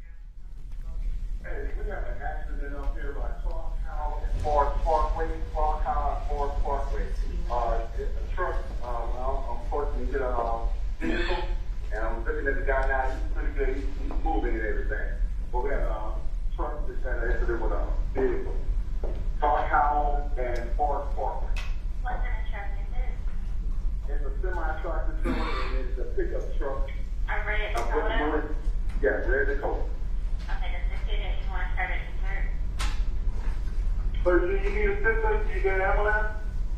Sir.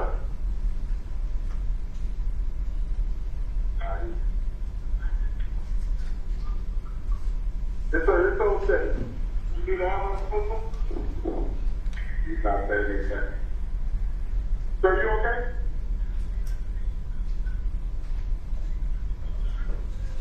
Yeah.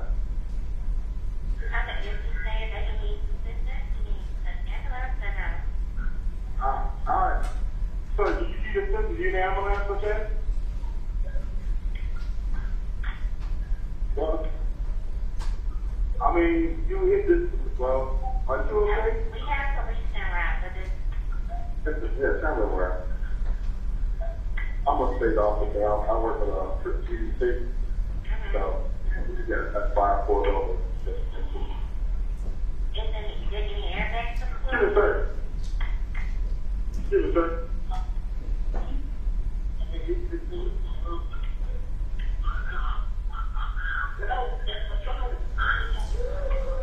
in there? I'm sorry.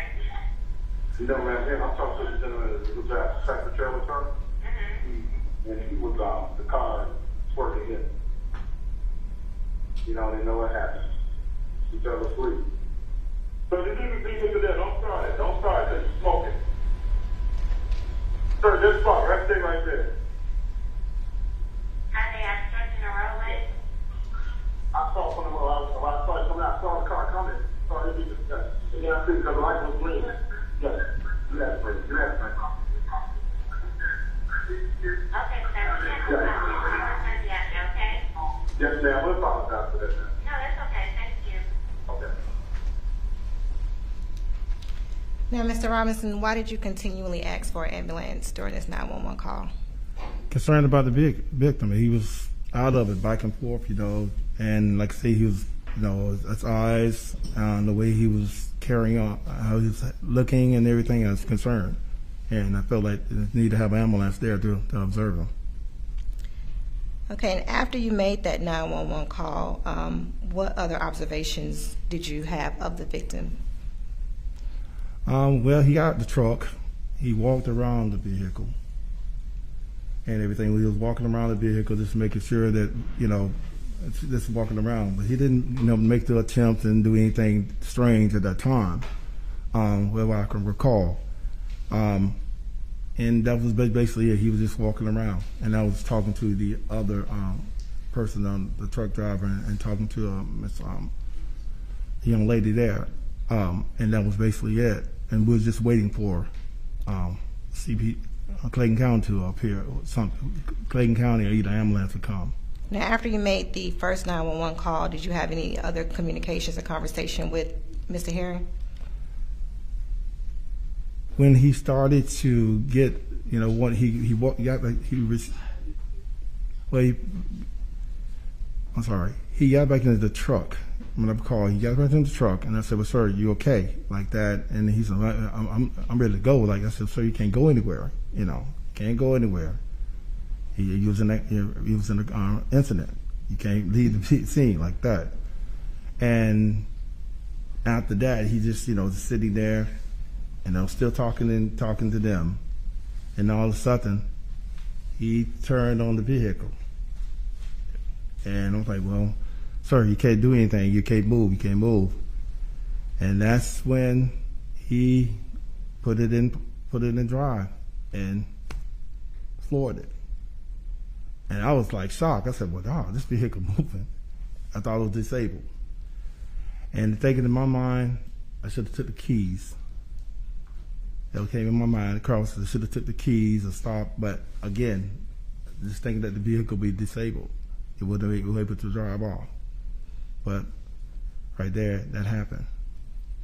And once Mr. Herring got back in the vehicle, when did you make the second call to 911? After that's when he again waiting for them to come and everything, and saying, "Hey, you know, what's taking us so long?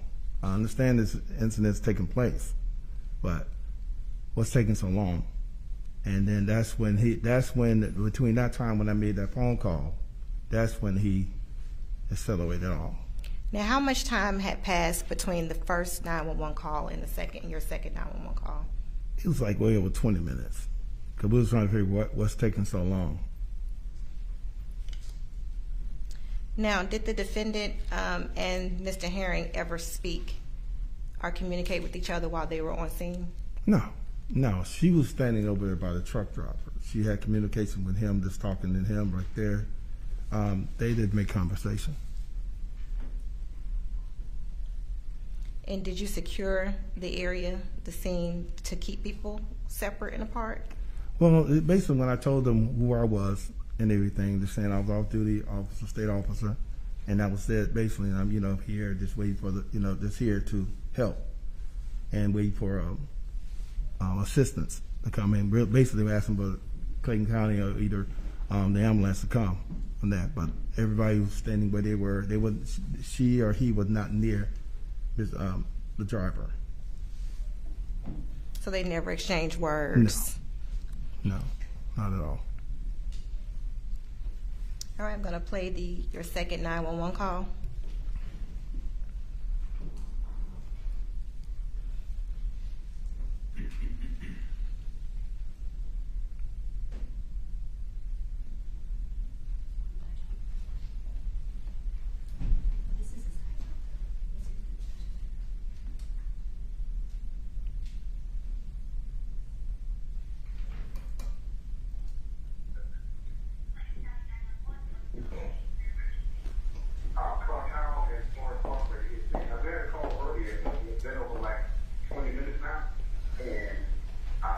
police or no ambulance has shown up at this location.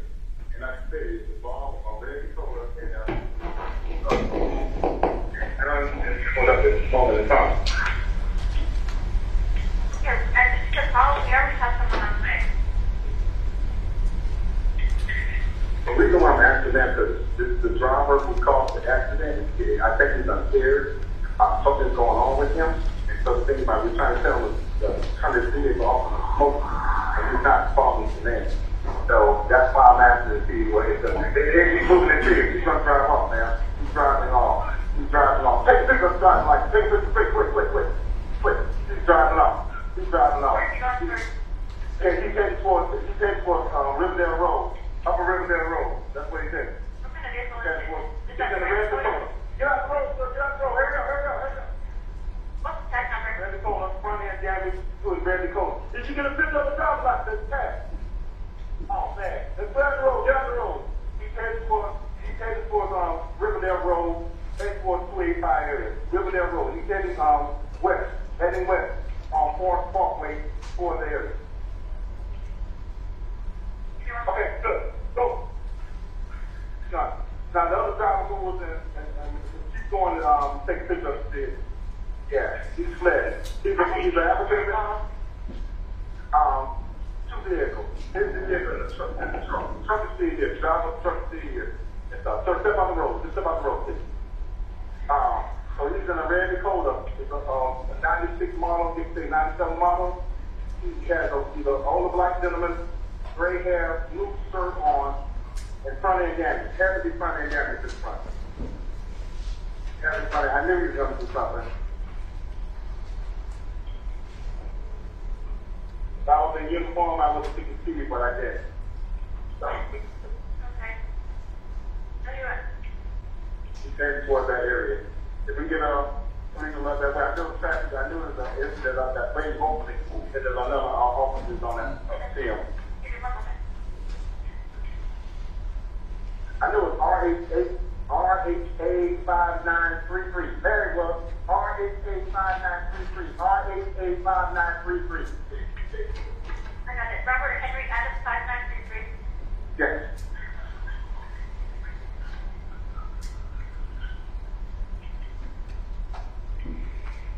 It's okay. She got it. It's all good. Yeah. The hoping is the lady in the Jeep was almost in the residence, so she turned around and she went after him. So she's gonna take a picture of the vehicle and stuff. Can't you believe I knew he was something wrong with this guy? I knew it.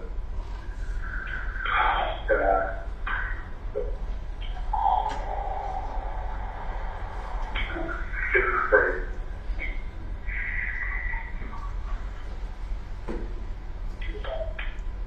Yeah. But he's not gonna get far. This truck is gonna overheat. This truck is gonna overheat. Okay, ma'am, you have my number. Anything, y'all can get me back. But I'm here with the driver of the truck, the semi-truck, and everything. So my number, you have it. Okay. Thank you, ma'am. Thank you. All right. Now, Mr. Robinson, when you stated, take a picture of the tag, who were you talking to? I was talking to the driver, the Jeep driver. And do you see that person in the courtroom today? Yes. And can you describe her by an article of clothing? Well, can you describe them by article of clothing they're wearing, identify where they're sitting in the courtroom? They're sitting over to my right. She has long brunette hair, and she has a blouse on with a cross. All right, let the record reflect the witnesses identified the defendant in open court. The record will reflect. Now, when you contacted 911, where was the defendant physically at that time? Hey, she was standing off to the side. I mean, she was just standing off to the side over there, just really by herself, standing to the side. Now, when Mr. Herring got in his vehicle, where was the defendant physically standing? Or Again, where was she? Again, standing up to the side. She was over there towards her vehicle and just standing to the side. Now, when Mr. Herring began to drive off, where was the defendant physically? I didn't, at first, I didn't observe where she was at then. I was focusing on him where he was going, and then all of a sudden I seen her vehicle coming to the side, and then that's, again, it's a yes, go get his tag, get his tag, get his tag. And I was telling her, get his tag, take a picture of his tag.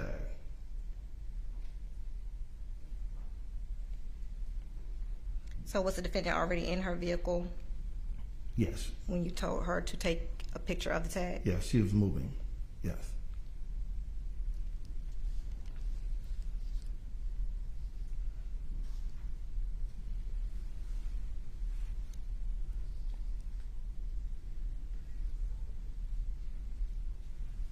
Now, outside of what we hear on the second 911 call, did you specifically tell the defendant to pursue Mr. Herring? To pursue, well, again, told her to go get the tag. So you did tell her to?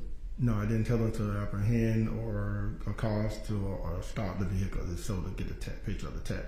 Because at the time I didn't have a picture of the tag.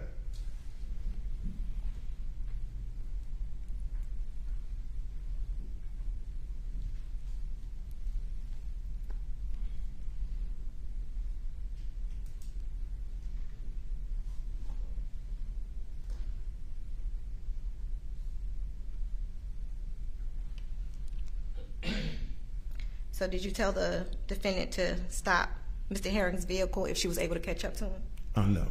Did you tell the defendant to use whatever means, including deadly force, to stop Mr. Herring from getting away? No.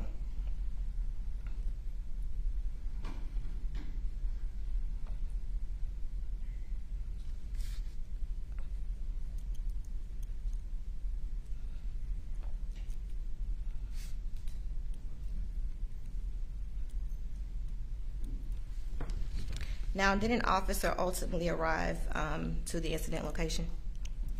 Yes. Now, do you know how soon the officer arrived after the defendant left the scene? It had to be like, if I can recall, at least another 10 minutes. Give or take 8 to 10 minutes, because that's when he rolled up, and he said, and I noticed a black vehicle heading fast, SUV heading fast towards on Forest Parkway, heading in that same direction, the Riverdale Road. And then he said, there was an incident down there. I said, well, I'm going down here. I'm going to drive down there to see if they caught up with the person and everything, because I know the vehicles were coming fast. So I did, and that's when I drove down there, and I seen the commotion, and I got up, I parked my vehicle over towards McDonald's. I said, what happened? What happened? They said she shot her. I said, who shot who? Your Honor, I object to hearsay. Your response, 8800. No further questions, Your Honor. Okay, I will sustain the objection, and the jury will disregard the hearsay. Do you have cross-examination? Okay, here's what I'm going to do. The jury, they've been sitting for a while. I'm going to give a quick break and then allow you to do the cross-examination. So it's 4:15. Again, I know some of you have child care arrangements to put in place. I'm going to give you an opportunity to do that since we may be here past 5 o'clock. And I'm going to go ahead and it's now 4:15. Just be back at approximately 4:35. Thank you.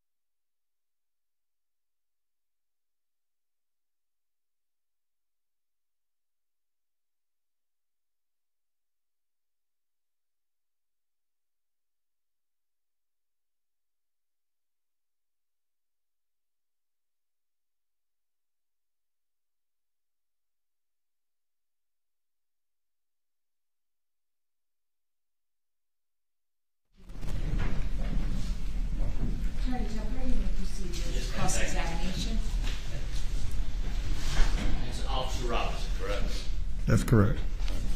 And getting a chance to hear the 911 and talking about it, you kind of refreshed your memory of what occurred on that day, May 7th, correct? Yes. And if I may approach the diagram, you know? Yes, you may. And you were talking about an accident that occurred, you say it was right here? You talking about the accident before or after? I'm talking about the accident with the 18-wheeler that you saw. No, when I saw it happen further up the road. Up here? Yes.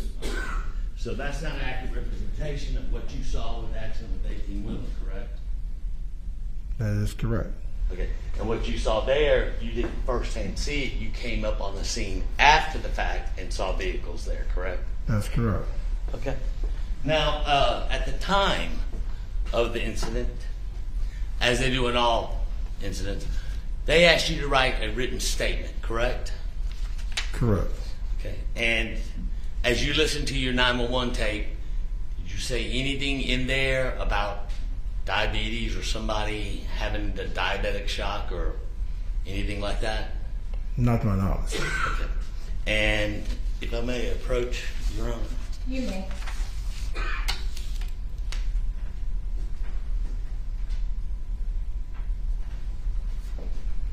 And what I hold here is defense exhibit number 2. If you could look at that and make sure that's a correct copy of what you wrote the day of the accident.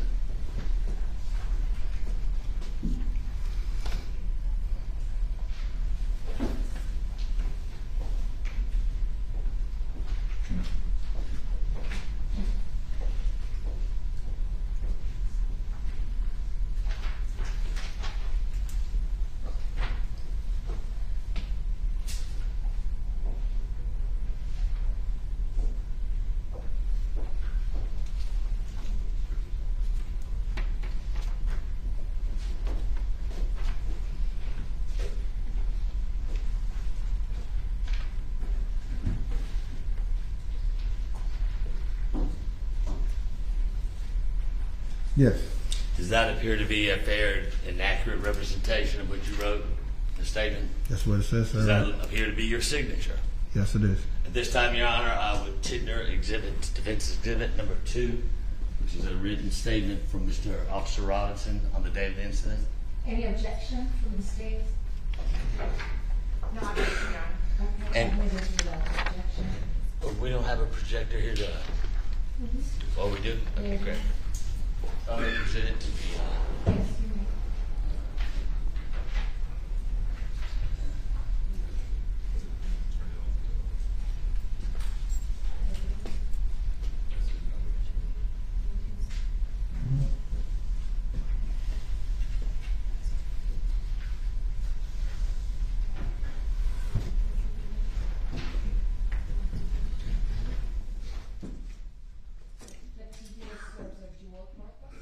He sure does. We're going to have him as a DJ and a light director here in a minute.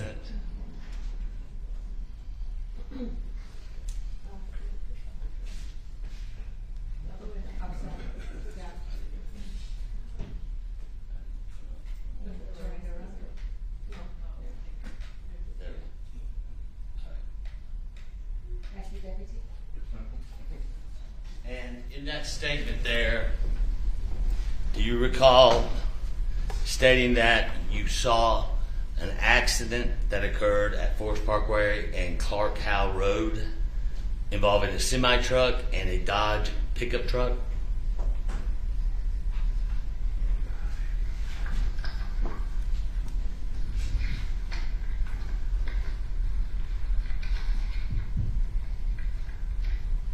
Yes, sir. Okay. And do you see that later on down there?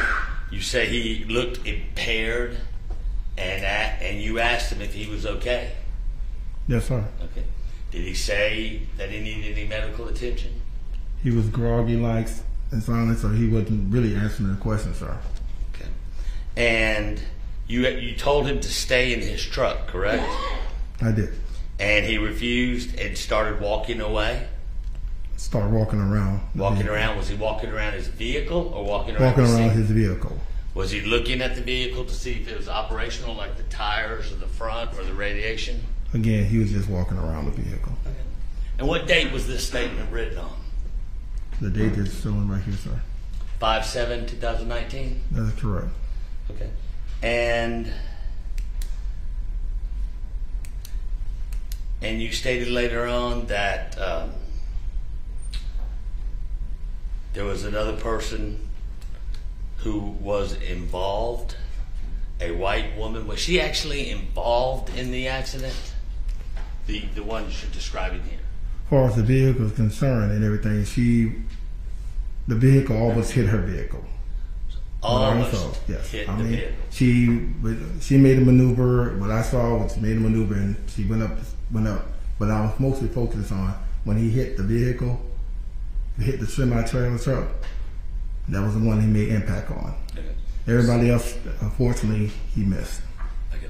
So my question was very specific.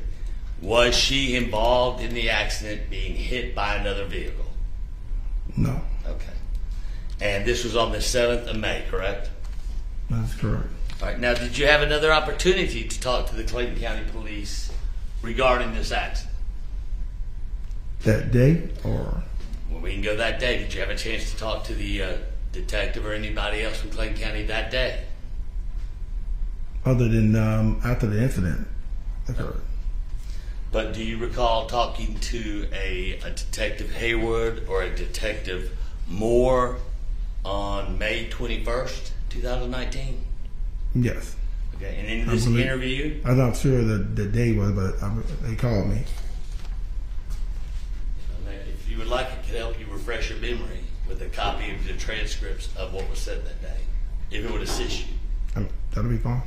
You mind, Roach? Yes, he does. You may approach. Thank you. You may take a moment or two to look at that to refresh your memory.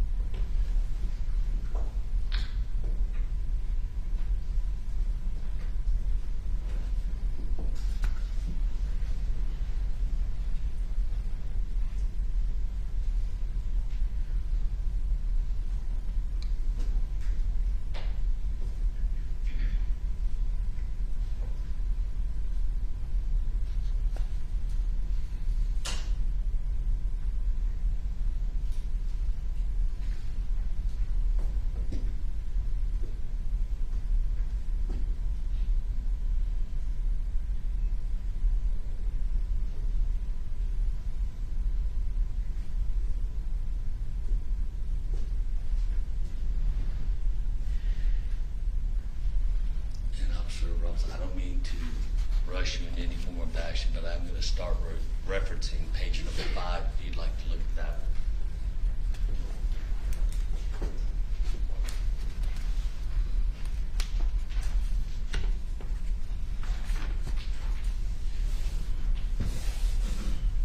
Number 5? Yes, sir.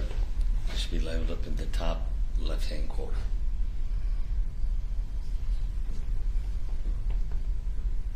Top left-hand corner. It would be page number 5 is. Yes, I see it. Page 5. Yes, that's the one I'm going to start referencing. Okay.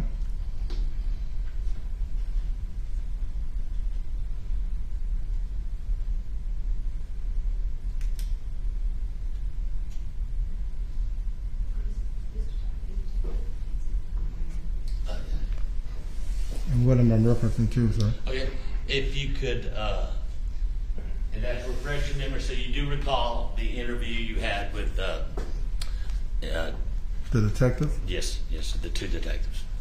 And do you recall in that interview that you said there was a Mr. Kimball, he was the truck driver, and that Miss Payne was present, and that you were speaking to both of them? Mhm. And you made a reference that he keeps walking around, Mr. Herring, and why don't you just get back to your truck? Do you remember saying that to the detectives? It's stated right here, sir. That's what took place. Okay. And you said that everybody was just waiting for the Clayton County Police, correct? Yes. Okay. But they didn't arrive as quick as you wanted. And you came back and said, when asked, this guy was not looking good, asked, what did you mean by that? Do you recall saying that he is getting irritable? And he said to you, what laws have I broke? Do you recall hearing that from Mr. Herring that day? I guess if it's in the statement right here, sir, that's what I have to go by. Okay. And do you recall what you stated to him, that you caused this incident and you need to stay still? It's stated right here, sir, that was meant. Okay. And you recall thinking that you should have gotten the keys, or thinking about getting the keys from him, but you didn't feel like going through all of this. Do you recall? It's stated in this information, sir. That's. And do you recall why you didn't want to get involved in all of this? Well, at the time, sir, I was trying to think. I was there at the location. I was trying to observe, make sure everybody was okay. I was trying to apprehend this person when trying to do that particular thing, thinking that this person was just going through what it was going through. And you were trying to apprehend? No, I said I wasn't trying to do anything of that nature. And that's because you were not in uniform? If I was in uniform or something like that, I wasn't expecting that to take the place and happen.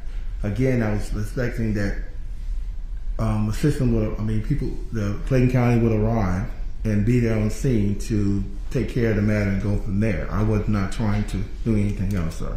But you said that you were trying to keep everybody safe, correct? Yeah, because cars were moving, people were coming, and so I made sure that asking people to move to the side and stay still. That's the only thing, because this gentleman, I feel something was wrong with that person. And he was walking around irritable, so he was out of his truck, correct? If he's walking around, sir, yes. Okay, but the keys were in the truck, correct? Well, at the time, I don't know. I mean, here it is. He had out the vehicle. And again, after that, I didn't say anything else, to do anything else, because I felt like the vehicle was not able to drive off because the damage was occurred to it. So, because it was smoking and it was leaking a bunch of radiation oil or fluids, it's like, he can walk around all he wants, that thing's disabled, correct? Mm-hmm. So you would say it was a pretty strong impact on the 18-wheeler based on the damage of the vehicle? Based on the damage of the vehicle, yes. Okay. And then you stated that, if you could go to page number 6.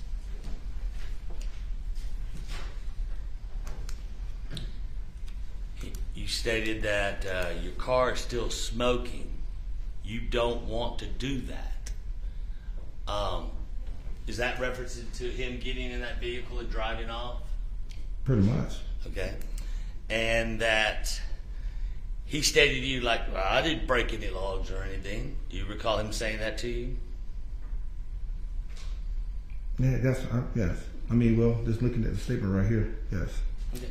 And now, Mr. Kimball, the driver of the 18-wheeler, he's standing in front of his vehicle, correct? In front of Mr. Herring's vehicle, damaged vehicle, correct?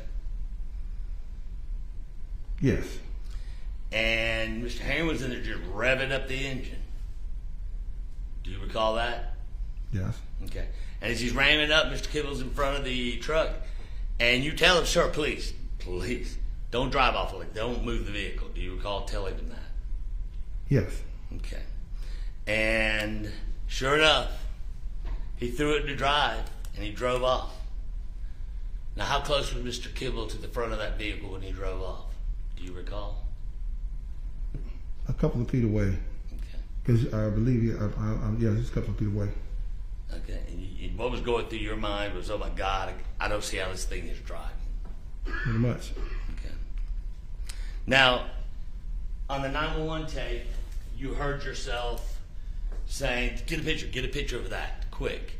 Now, were you talking to Mr. Kimball or were you talking to Miss Payne? But at the time I was talking to Mr. Kimball, that's the name, Mr. Kimball. Okay. Were you aware that Miss Payne was on the phone with 911? I was not aware where she was on the phone. I know I was on the phone with 911. And did you see her have the phone to her head, or did you see her with the phone in her hand? No, I did not. Okay. She was actually in her vehicle driving to go behind the car, or behind the truck, correct? Correct. And that was you in there saying, go, good, go, correct? Yes. Okay, that was directed clearly to Miss Payne, correct? Yes. And you didn't see her after that because she's going to get a picture of the tag, correct? Yes. So you never said anything about please don't pursue, or you never said anything like, hey, be safe, don't do this? I said get the picture of the tag. And you said, go, good, go. She's going to get a picture of the tag. Sir, you said a second ago that you said get a picture of the tag to Mr. Kimball, correct? Sir, at the time, if my memory can recall, everything was moving fast. He was taking the picture of the vehicle as well as she was coming up driving. Okay. And so that's what stated, get a picture of the tag. Okay. But you said you didn't see her with a camera in her hand or a phone in her hand, correct? No, the only one I had a picture of, as far as I recall, was Mr. Kimball had his phone in his hand, taking the picture. Was trying to take a picture anyway. Okay, so just to clarify, so you're telling Mr. Kimball to take a picture, and you're telling Miss Payne, good, go, because you only saw her in her vehicle going after to get a picture of the tag, correct? Yes. Okay. Do you recall telling the detectives in that interview on the 21st, after this fact, after you'd seen the other result of the other incident that day, do you recall telling them, next thing you know, she came around and I said, don't pursuit. Just get his license plate and just come back with the dispatch. Do you recall saying that in your interview to Detective Hayward and Moore? If it's written down here, if I can recall, but I don't recall that. But if it's written down here, I must have probably said it. I'm not sure, but if it's in this affidavit. But on the day of the incident, you don't recall saying that, or you didn't hear yourself say that on the 911 tape, correct? No, sir. Okay. And then you also said that there was a white driver and a black guy was in a truck with him, and I told him just get the license plate. Was there somebody else present that was not identified? And it would be in your statements right there, just below what I said about I told her don't pursue. Well, unfortunately, sir, since it's been a length of time, but yeah, it was. I recall it was another gentleman. He was in the vehicle, and he was over there as well. There's another person in the vehicle too as well, because he just pulled, as I recall, another vehicle pulled up. And you saw them driving off the same direction Miss Payne was going in, correct? He headed that way.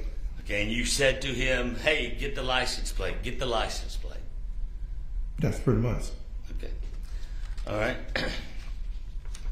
And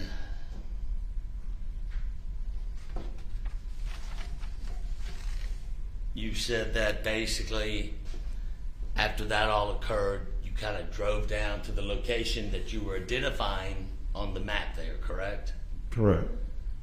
And that was the identification of an accident that you did not see, but you came up on it later, correct? Correct. Okay. And you parked over there at McDonald's, and you knew, I guess, an officer from Clayton County, and you stated to him that all she was supposed to do is just get the license plate. Don't do anything crazy.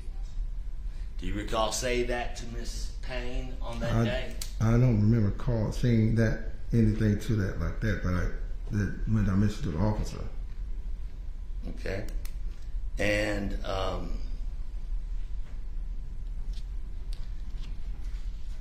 you said that you knew that you told the woman, Miss Payne, not to pursue, but just get the license plate? I guess in the midst of a statement, I just addressed the situation, but I didn't make, I guess, I made it clear of that. But according to the affidavit, I don't recall making that statement right there. But I just made, again, what I stated before, to get the license plate set. Because in the hustle and bustle, the rush of what's going on, you had no clue it was going to end up the way it did, correct? No, sir. Okay. So then when you found out it did end up the way it did, you came back and you stated in your interview, you know, it's like, it's just not worth it. And that is why you said to Miss Payne, do not pursue him, just get the license plate. Do you see that in fresh memory in the page 6 of your statements to the detectives?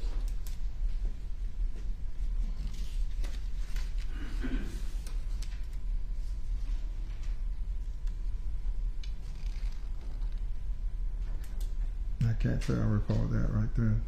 But again, if it's written in the statement right here.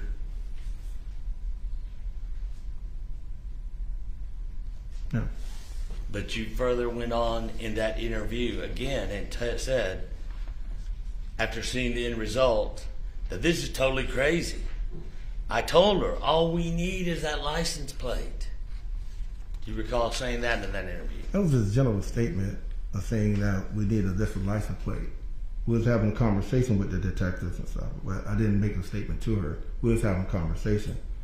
And if it's taken out of content, that I wasn't taking a conversation with the detectives. Okay. And once again, it was kind of a crazy situation, kind of a hit or miss. You need to make a decision quick. And that decision was get that tag.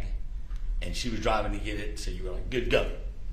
And that's all you really said that you heard from you on 911, correct? That's what the recording says. Okay. And then, if you could go to page 9 of your interview with the detectives from May 21st, 2019. That first paragraph of what you were saying, if you could refresh your memory. Repeat what, sir? If you could just refresh your memory, the first paragraph of when you're responding.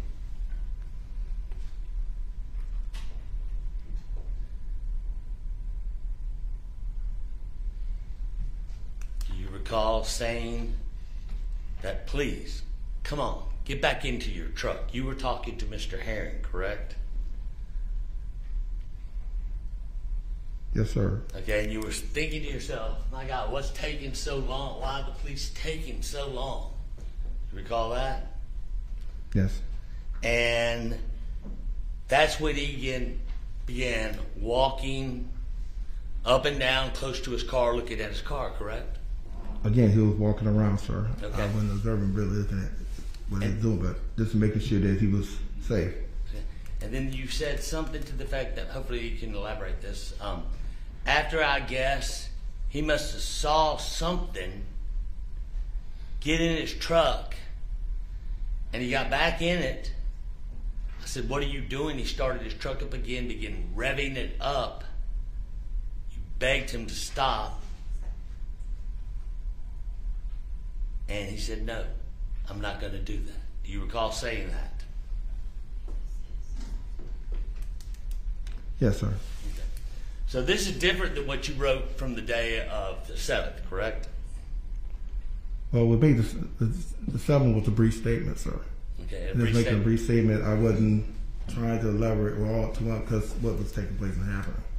And that brief statement was only regarding the incident that you saw, correct? It wasn't taking into account what happened after.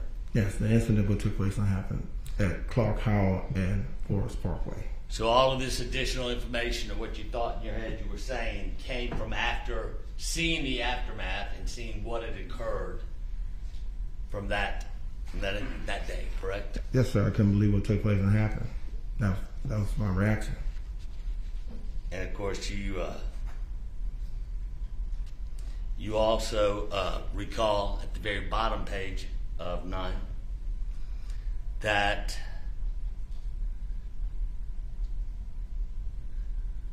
saying Miss Payne's behavior was, as far well as I say, she was just looking like, wow, what happened? What's going on? Is this guy okay? Is he drunk? Did you at any time during that period of time, at the incident of the first accident, ever make an implication or ever say he was impaired or drunk in the presence of Miss Payne or Mr. Kimball? I don't know if this.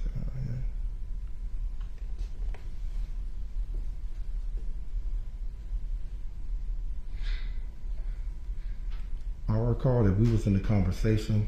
I don't recall this particular statement right here. I don't recall that other than us having a conversation of what was going on with the particular driver. But you do recall, whether it's in your statement there, whether it's on the 911, you do recall asking Mr. Herring if he needed an ambulance, correct? That's correct. And you asked him on more than one or twice, 2 or 3 times, correct? In the statement. And his response sometimes were, I didn't do anything wrong. What laws have I broke? Do you recall that being a response when you asked if he needed an ambulance? I know he says that he made that statement, and right there, yes. As I'm seeing this report right there. Okay. And you said also that you talked to Mr. Kimball, and Mr. Kimball was standing by, and when you asked him if he needed an ambulance, he said he was good, correct? That's correct. Okay. But then he was saying, wow, is there something wrong with this guy? Is he drunk or something? Do you recall him saying that to you? I believe that was in the conversation. Because again, we was in the conversation. Okay. Now, you come lower on to say, did you notice if Miss Payne had any firearms on her? And you said, no, I didn't see a weapon on her. Do you recall that? Yes. I wasn't really looking for a weapon on her, but I didn't recall her having a weapon on her. And you recall also later on in your interview that you said it was kind of ironic or weird that you saw Miss Payne coming down, let me make sure I said this correct, coming down 285, y'all were together, and all of a sudden when you came back on Clark Howell, she was behind you, and that would be the last page number 16. Yeah, I remember, because I said I was coming from Camp Creek, and that's when I noticed, I seen the vehicle, because I seen it was a purple, I believe. It's pink and black. Pink, yes. One of the colors on that nature stuff, but indeed, other than that, it ended up just like an occurrence. You wonder, like, well, this other vehicle is here, so that was basically it. I didn't think nothing other than that, other than saying that yes, the vehicle was right there. So it's fair to say that with all these accidents going on, you were trying to find an alternative route to get to where you're going, and it appeared Miss Payne was kind of either following you or somewhere close by trying to find the same alternative route to avoid all the traffic. I'm not, well, I know I was avoiding trying to get home and make my way up a route that I feel that I can take this route, and if she was on the same road, she was there. And you never made a stop on your route when you were going, correct? You didn't stop off No. the gas? No, I just made my way around and to where I was and where the incident occurred. And she was kind of close by, so it's fair to say she didn't make any stops anywhere because she was right behind you or close by you on this alternative route, correct? Not that I know of. Okay.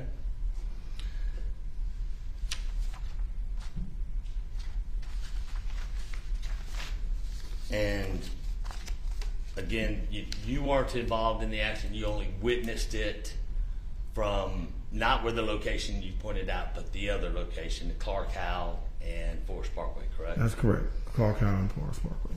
And you stayed there till the police came? I stayed there till the police came. And thank you for your service to know that. And no one else got injured or hurt there at the first location? No, sir.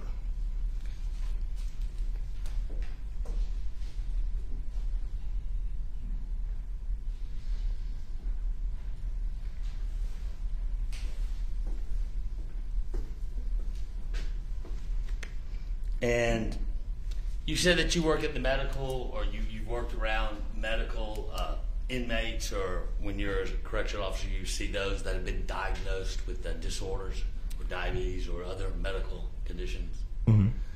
Do you have any kind of training in that field, or do you just go off what is being told from the nurses or the medical department? The medical department. When they state what's taking place with that person, I'm not a medical profession. Just there to make sure the place is secured, make sure that the nurses and doctors are secured. So it's fair to say that if somebody didn't identify a medical condition with one of the inmates, you couldn't just ready, available, give a diagnosis by seeing them? Oh, no. Okay. We can't do that. All right. And do you happen to know what the characteristics are of diabetic coma or shock? I've seen some things take place, but other than when they tell us that this person is going through, a professional would tell us that this person is going through a shock, or going through a diabetic shock, or going through a heart attack, having a seizure, and that nature of stuff. That's when they tell us what's taking place and happening. The professionals tell us that. I would not ever tell something that person other than something's wrong with this particular person, and ask for the nurse or someone for assistance. Okay, so it's fair to say that you're not qualified to just see actions of one person to make a diagnosis, correct? No, sir. Again, no. Thank you. No other questions, Your Honor. Thank you. Attorney Tucker, any redirect from the state? If you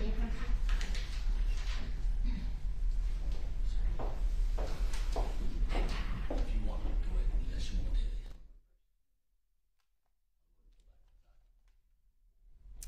He can keep it. He can use it. Yes.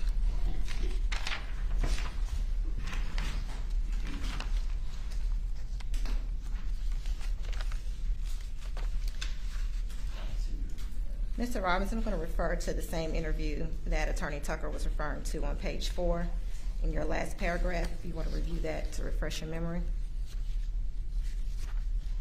Page 4? Yes.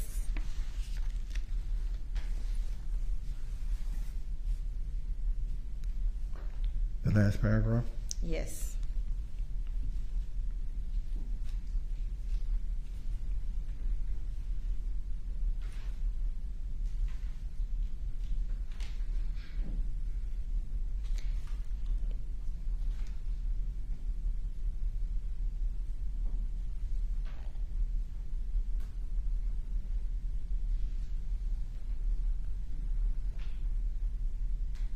Okay. All right, and when you spoke with Detective Moore and Detective Hayward on May 21st of 2019, you indicated that as you were turning the corner, as an officer, you decided to stop even though you were off. When you saw Mr. Herring, you saw him slumped over. The car came to a creep. As the car came to a slow creep, you got out and checked to see if he was okay. You asked him if he was okay and everything like that. He seemed to be a little impaired. I could tell by his face, and working in the infirmary, you kind of get a feel for how these guys look when something is wrong. So on May 21st, 2019, you did inform detectives that you believed that there was something wrong with Mr. Herring at the scene of the first incident. Yes. And that was due to your experience in training and working at the infirmary? Yes.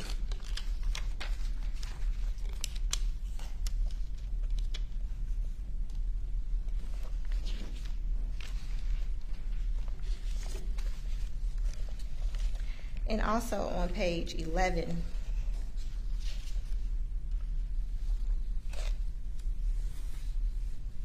paragraph 4.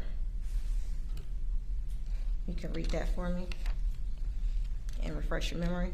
Is it paragraph 4? Yes. Where it says he was walking pretty normal. Correct. You don't have to read it out loud, just review it. Okay, I'm sorry.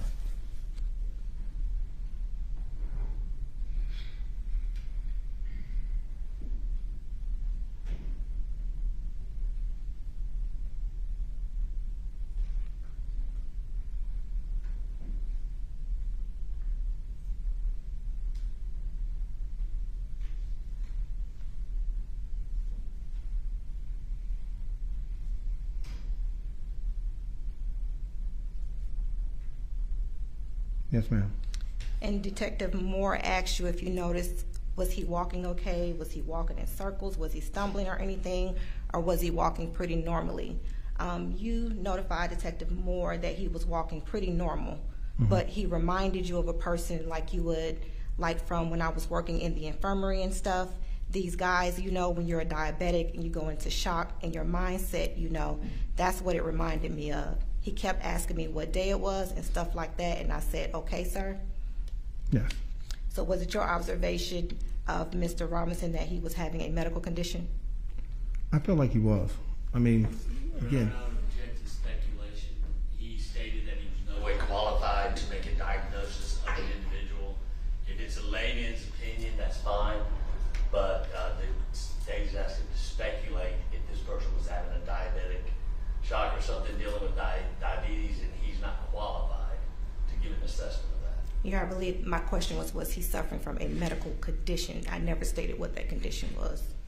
And once again, he doesn't have the medical training, and as he stated before, unless somebody has told him what the condition is, he's not qualified to identify it or categorize it. And if I may, Your Honor, I believe Mr. Robinson testified that he's not qualified to diagnose, but he has experience as in working with the Georgia Department of Corrections for 8 years in the infirmary, that if a nurse identifies what a person is going through, that he has witnessed that over a long period of time, that he would be able to identify it as is currently occurring. Not a diagnosis, but he can recognize those symptoms of the person going through that particular condition. And he would be qualified to state if that's what he observed on May 7th of 2019. And I would just want it to be a layman's person. He's not an expert. He's not a doctor, nurse. He's not trained. A layman's opinion. So I'm going to overrule the objection. He can testify as to his observations. He's not given a medical diagnosis, so he can testify as to what he has observed that led him to his conclusion. So based on your observation of Mr. Herring on that day and your experience in working in the infirmary at the Georgia Department of Corrections, did you believe Mr. Herring was suffering from a medical condition? Yes.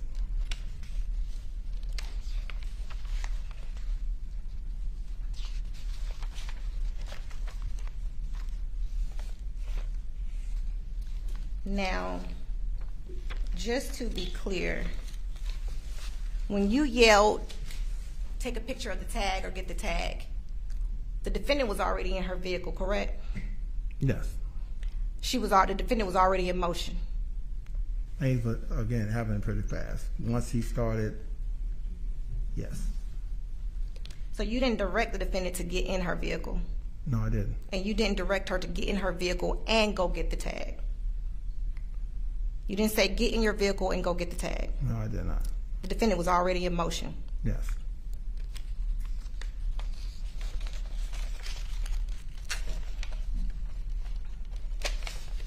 Now, we talked about defenses, I believe, Exhibit 1, which was your written statement. I think it was one or two. I think it was two. Okay. Defendant's Exhibit 2, which was a copy of your written statement. Yes. Now, how long have you been an officer or correctional officer? At that time, that was in my 4 years, almost about fifth, going on for 5 years at that time. And when you wrote this statement, did you believe that there would be further investigation in this case. Yes. And so you would have written what you believe to be, would have been important in what happened at that time, correct? Yes. With the understanding that you would still speak with other investigators in this case? Yes. And you did do that on May 21st of 2019? Yes. And you recalled everything that you remembered from the incident that occurred on May 7, 2019 in that particular interview? Yes. And you would have given them all the information that you would have recalled that happened on May 7th of 2019? Yes.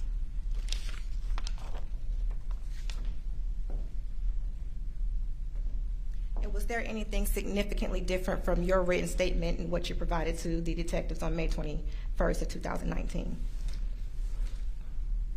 Basically everything what was written there and written here, I mean, it clarified what was said and done, or what I can recall at that time period.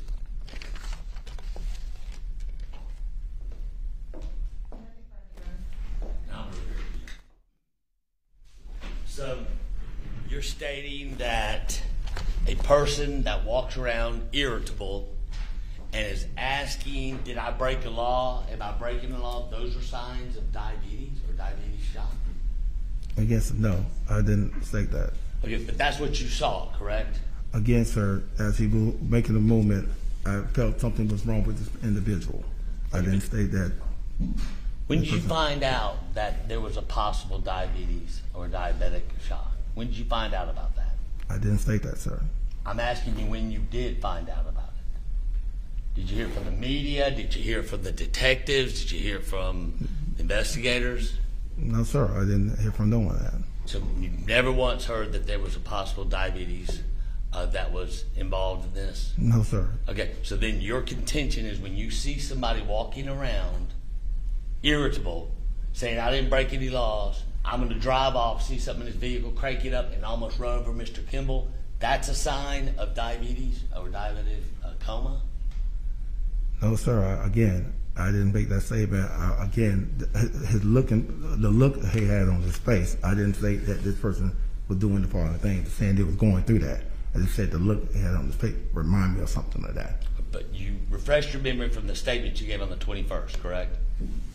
And you remember on page 5, you said he was walking around irritable.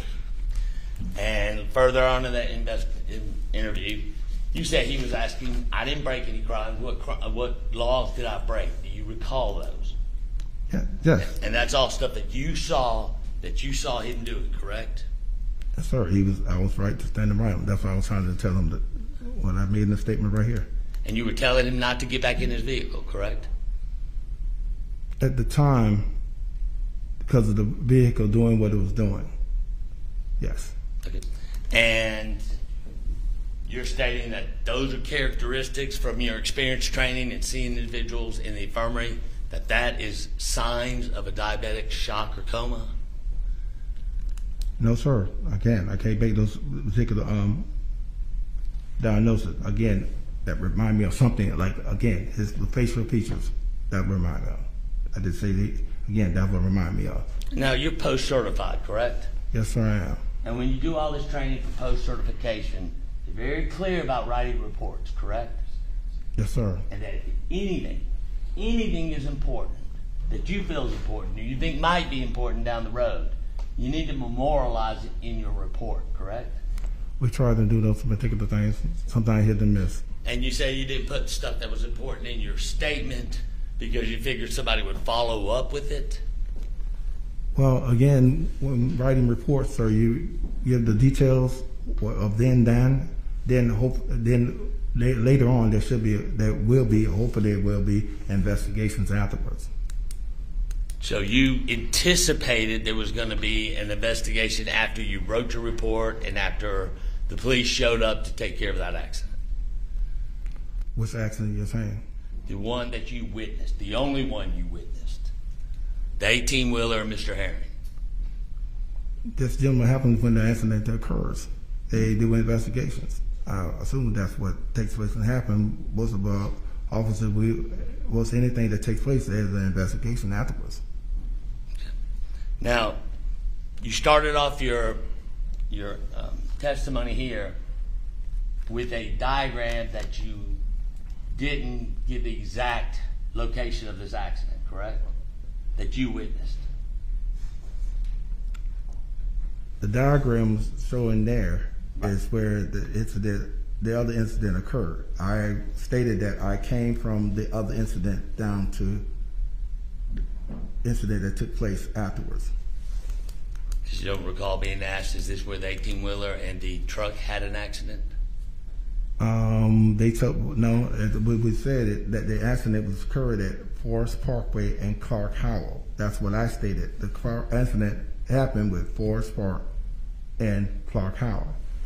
As I looked at that particular, and I stated that this is the McDonald's, this is where 285 and everything. I didn't state that that particular incident happened there. The first incident happened there. The first incident happened at Clark Howell and Forest Parkway. And you didn't see the second incident, you just came up after it, correct? Came up afterwards. And you said that, I asked previously if you saw that she had a phone in her hand or that you knew she was on 911 on the call when Miss Payne was driving her Jeep past you? I didn't see her on the phone. But you felt compelled to say, good, go, because you were on the phone with 911 trying to get the tag, correct? That's correct. Okay, and if somebody who's identified themselves as a correctional officer is asking somebody to take a picture of the tag, and here somebody else is going to get the tag, says, good, good, go. You don't think that was a form of encouragement? To go get the tag or take a picture of the tag? Take a picture of the tag. Again, I didn't have a picture of the tag. I was just, again, they would need a picture of the tag until afterwards. That's when Mr. Kimball said, hey, here's a picture, here's a picture. And that's when we then were able to give them clarity of the tag. But at that moment, you felt it was important to get a picture of that tag or to get some way to identify that vehicle, correct? Yes, because the person was fleeing the incident. And this person was fleeing the incident, having walked around his car, having walked around asking about braking laws, and appeared, as you said, irritable. Yes. And at no time did you feel that you needed to take the keys out of the truck because you thought the truck was not going to move or was disabled. Yes, sir.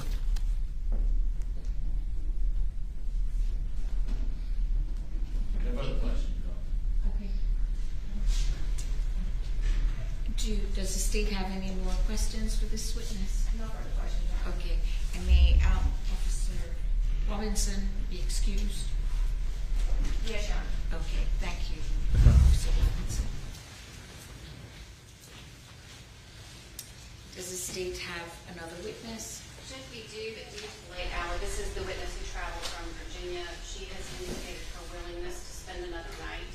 Okay. To accommodate so that we don't have to go so late. Okay. Well, we can call her, but she's agreed to stay the night. I think we all had a long day, maybe. Okay, so we'll call her first thing tomorrow? Okay. All right, thank you. So, ladies and gentlemen of the jury, I thank you for your service today. We are going to adjourn for the evening. It's now 5:25. I'm going to ask you to report back tomorrow at 8:30 so that we can promptly begin at 9 o'clock. The instructions still apply. Do not discuss. Do not do independent research. Ensure that you get some rest, and we'll see you back here tomorrow at 8:30. Thank you.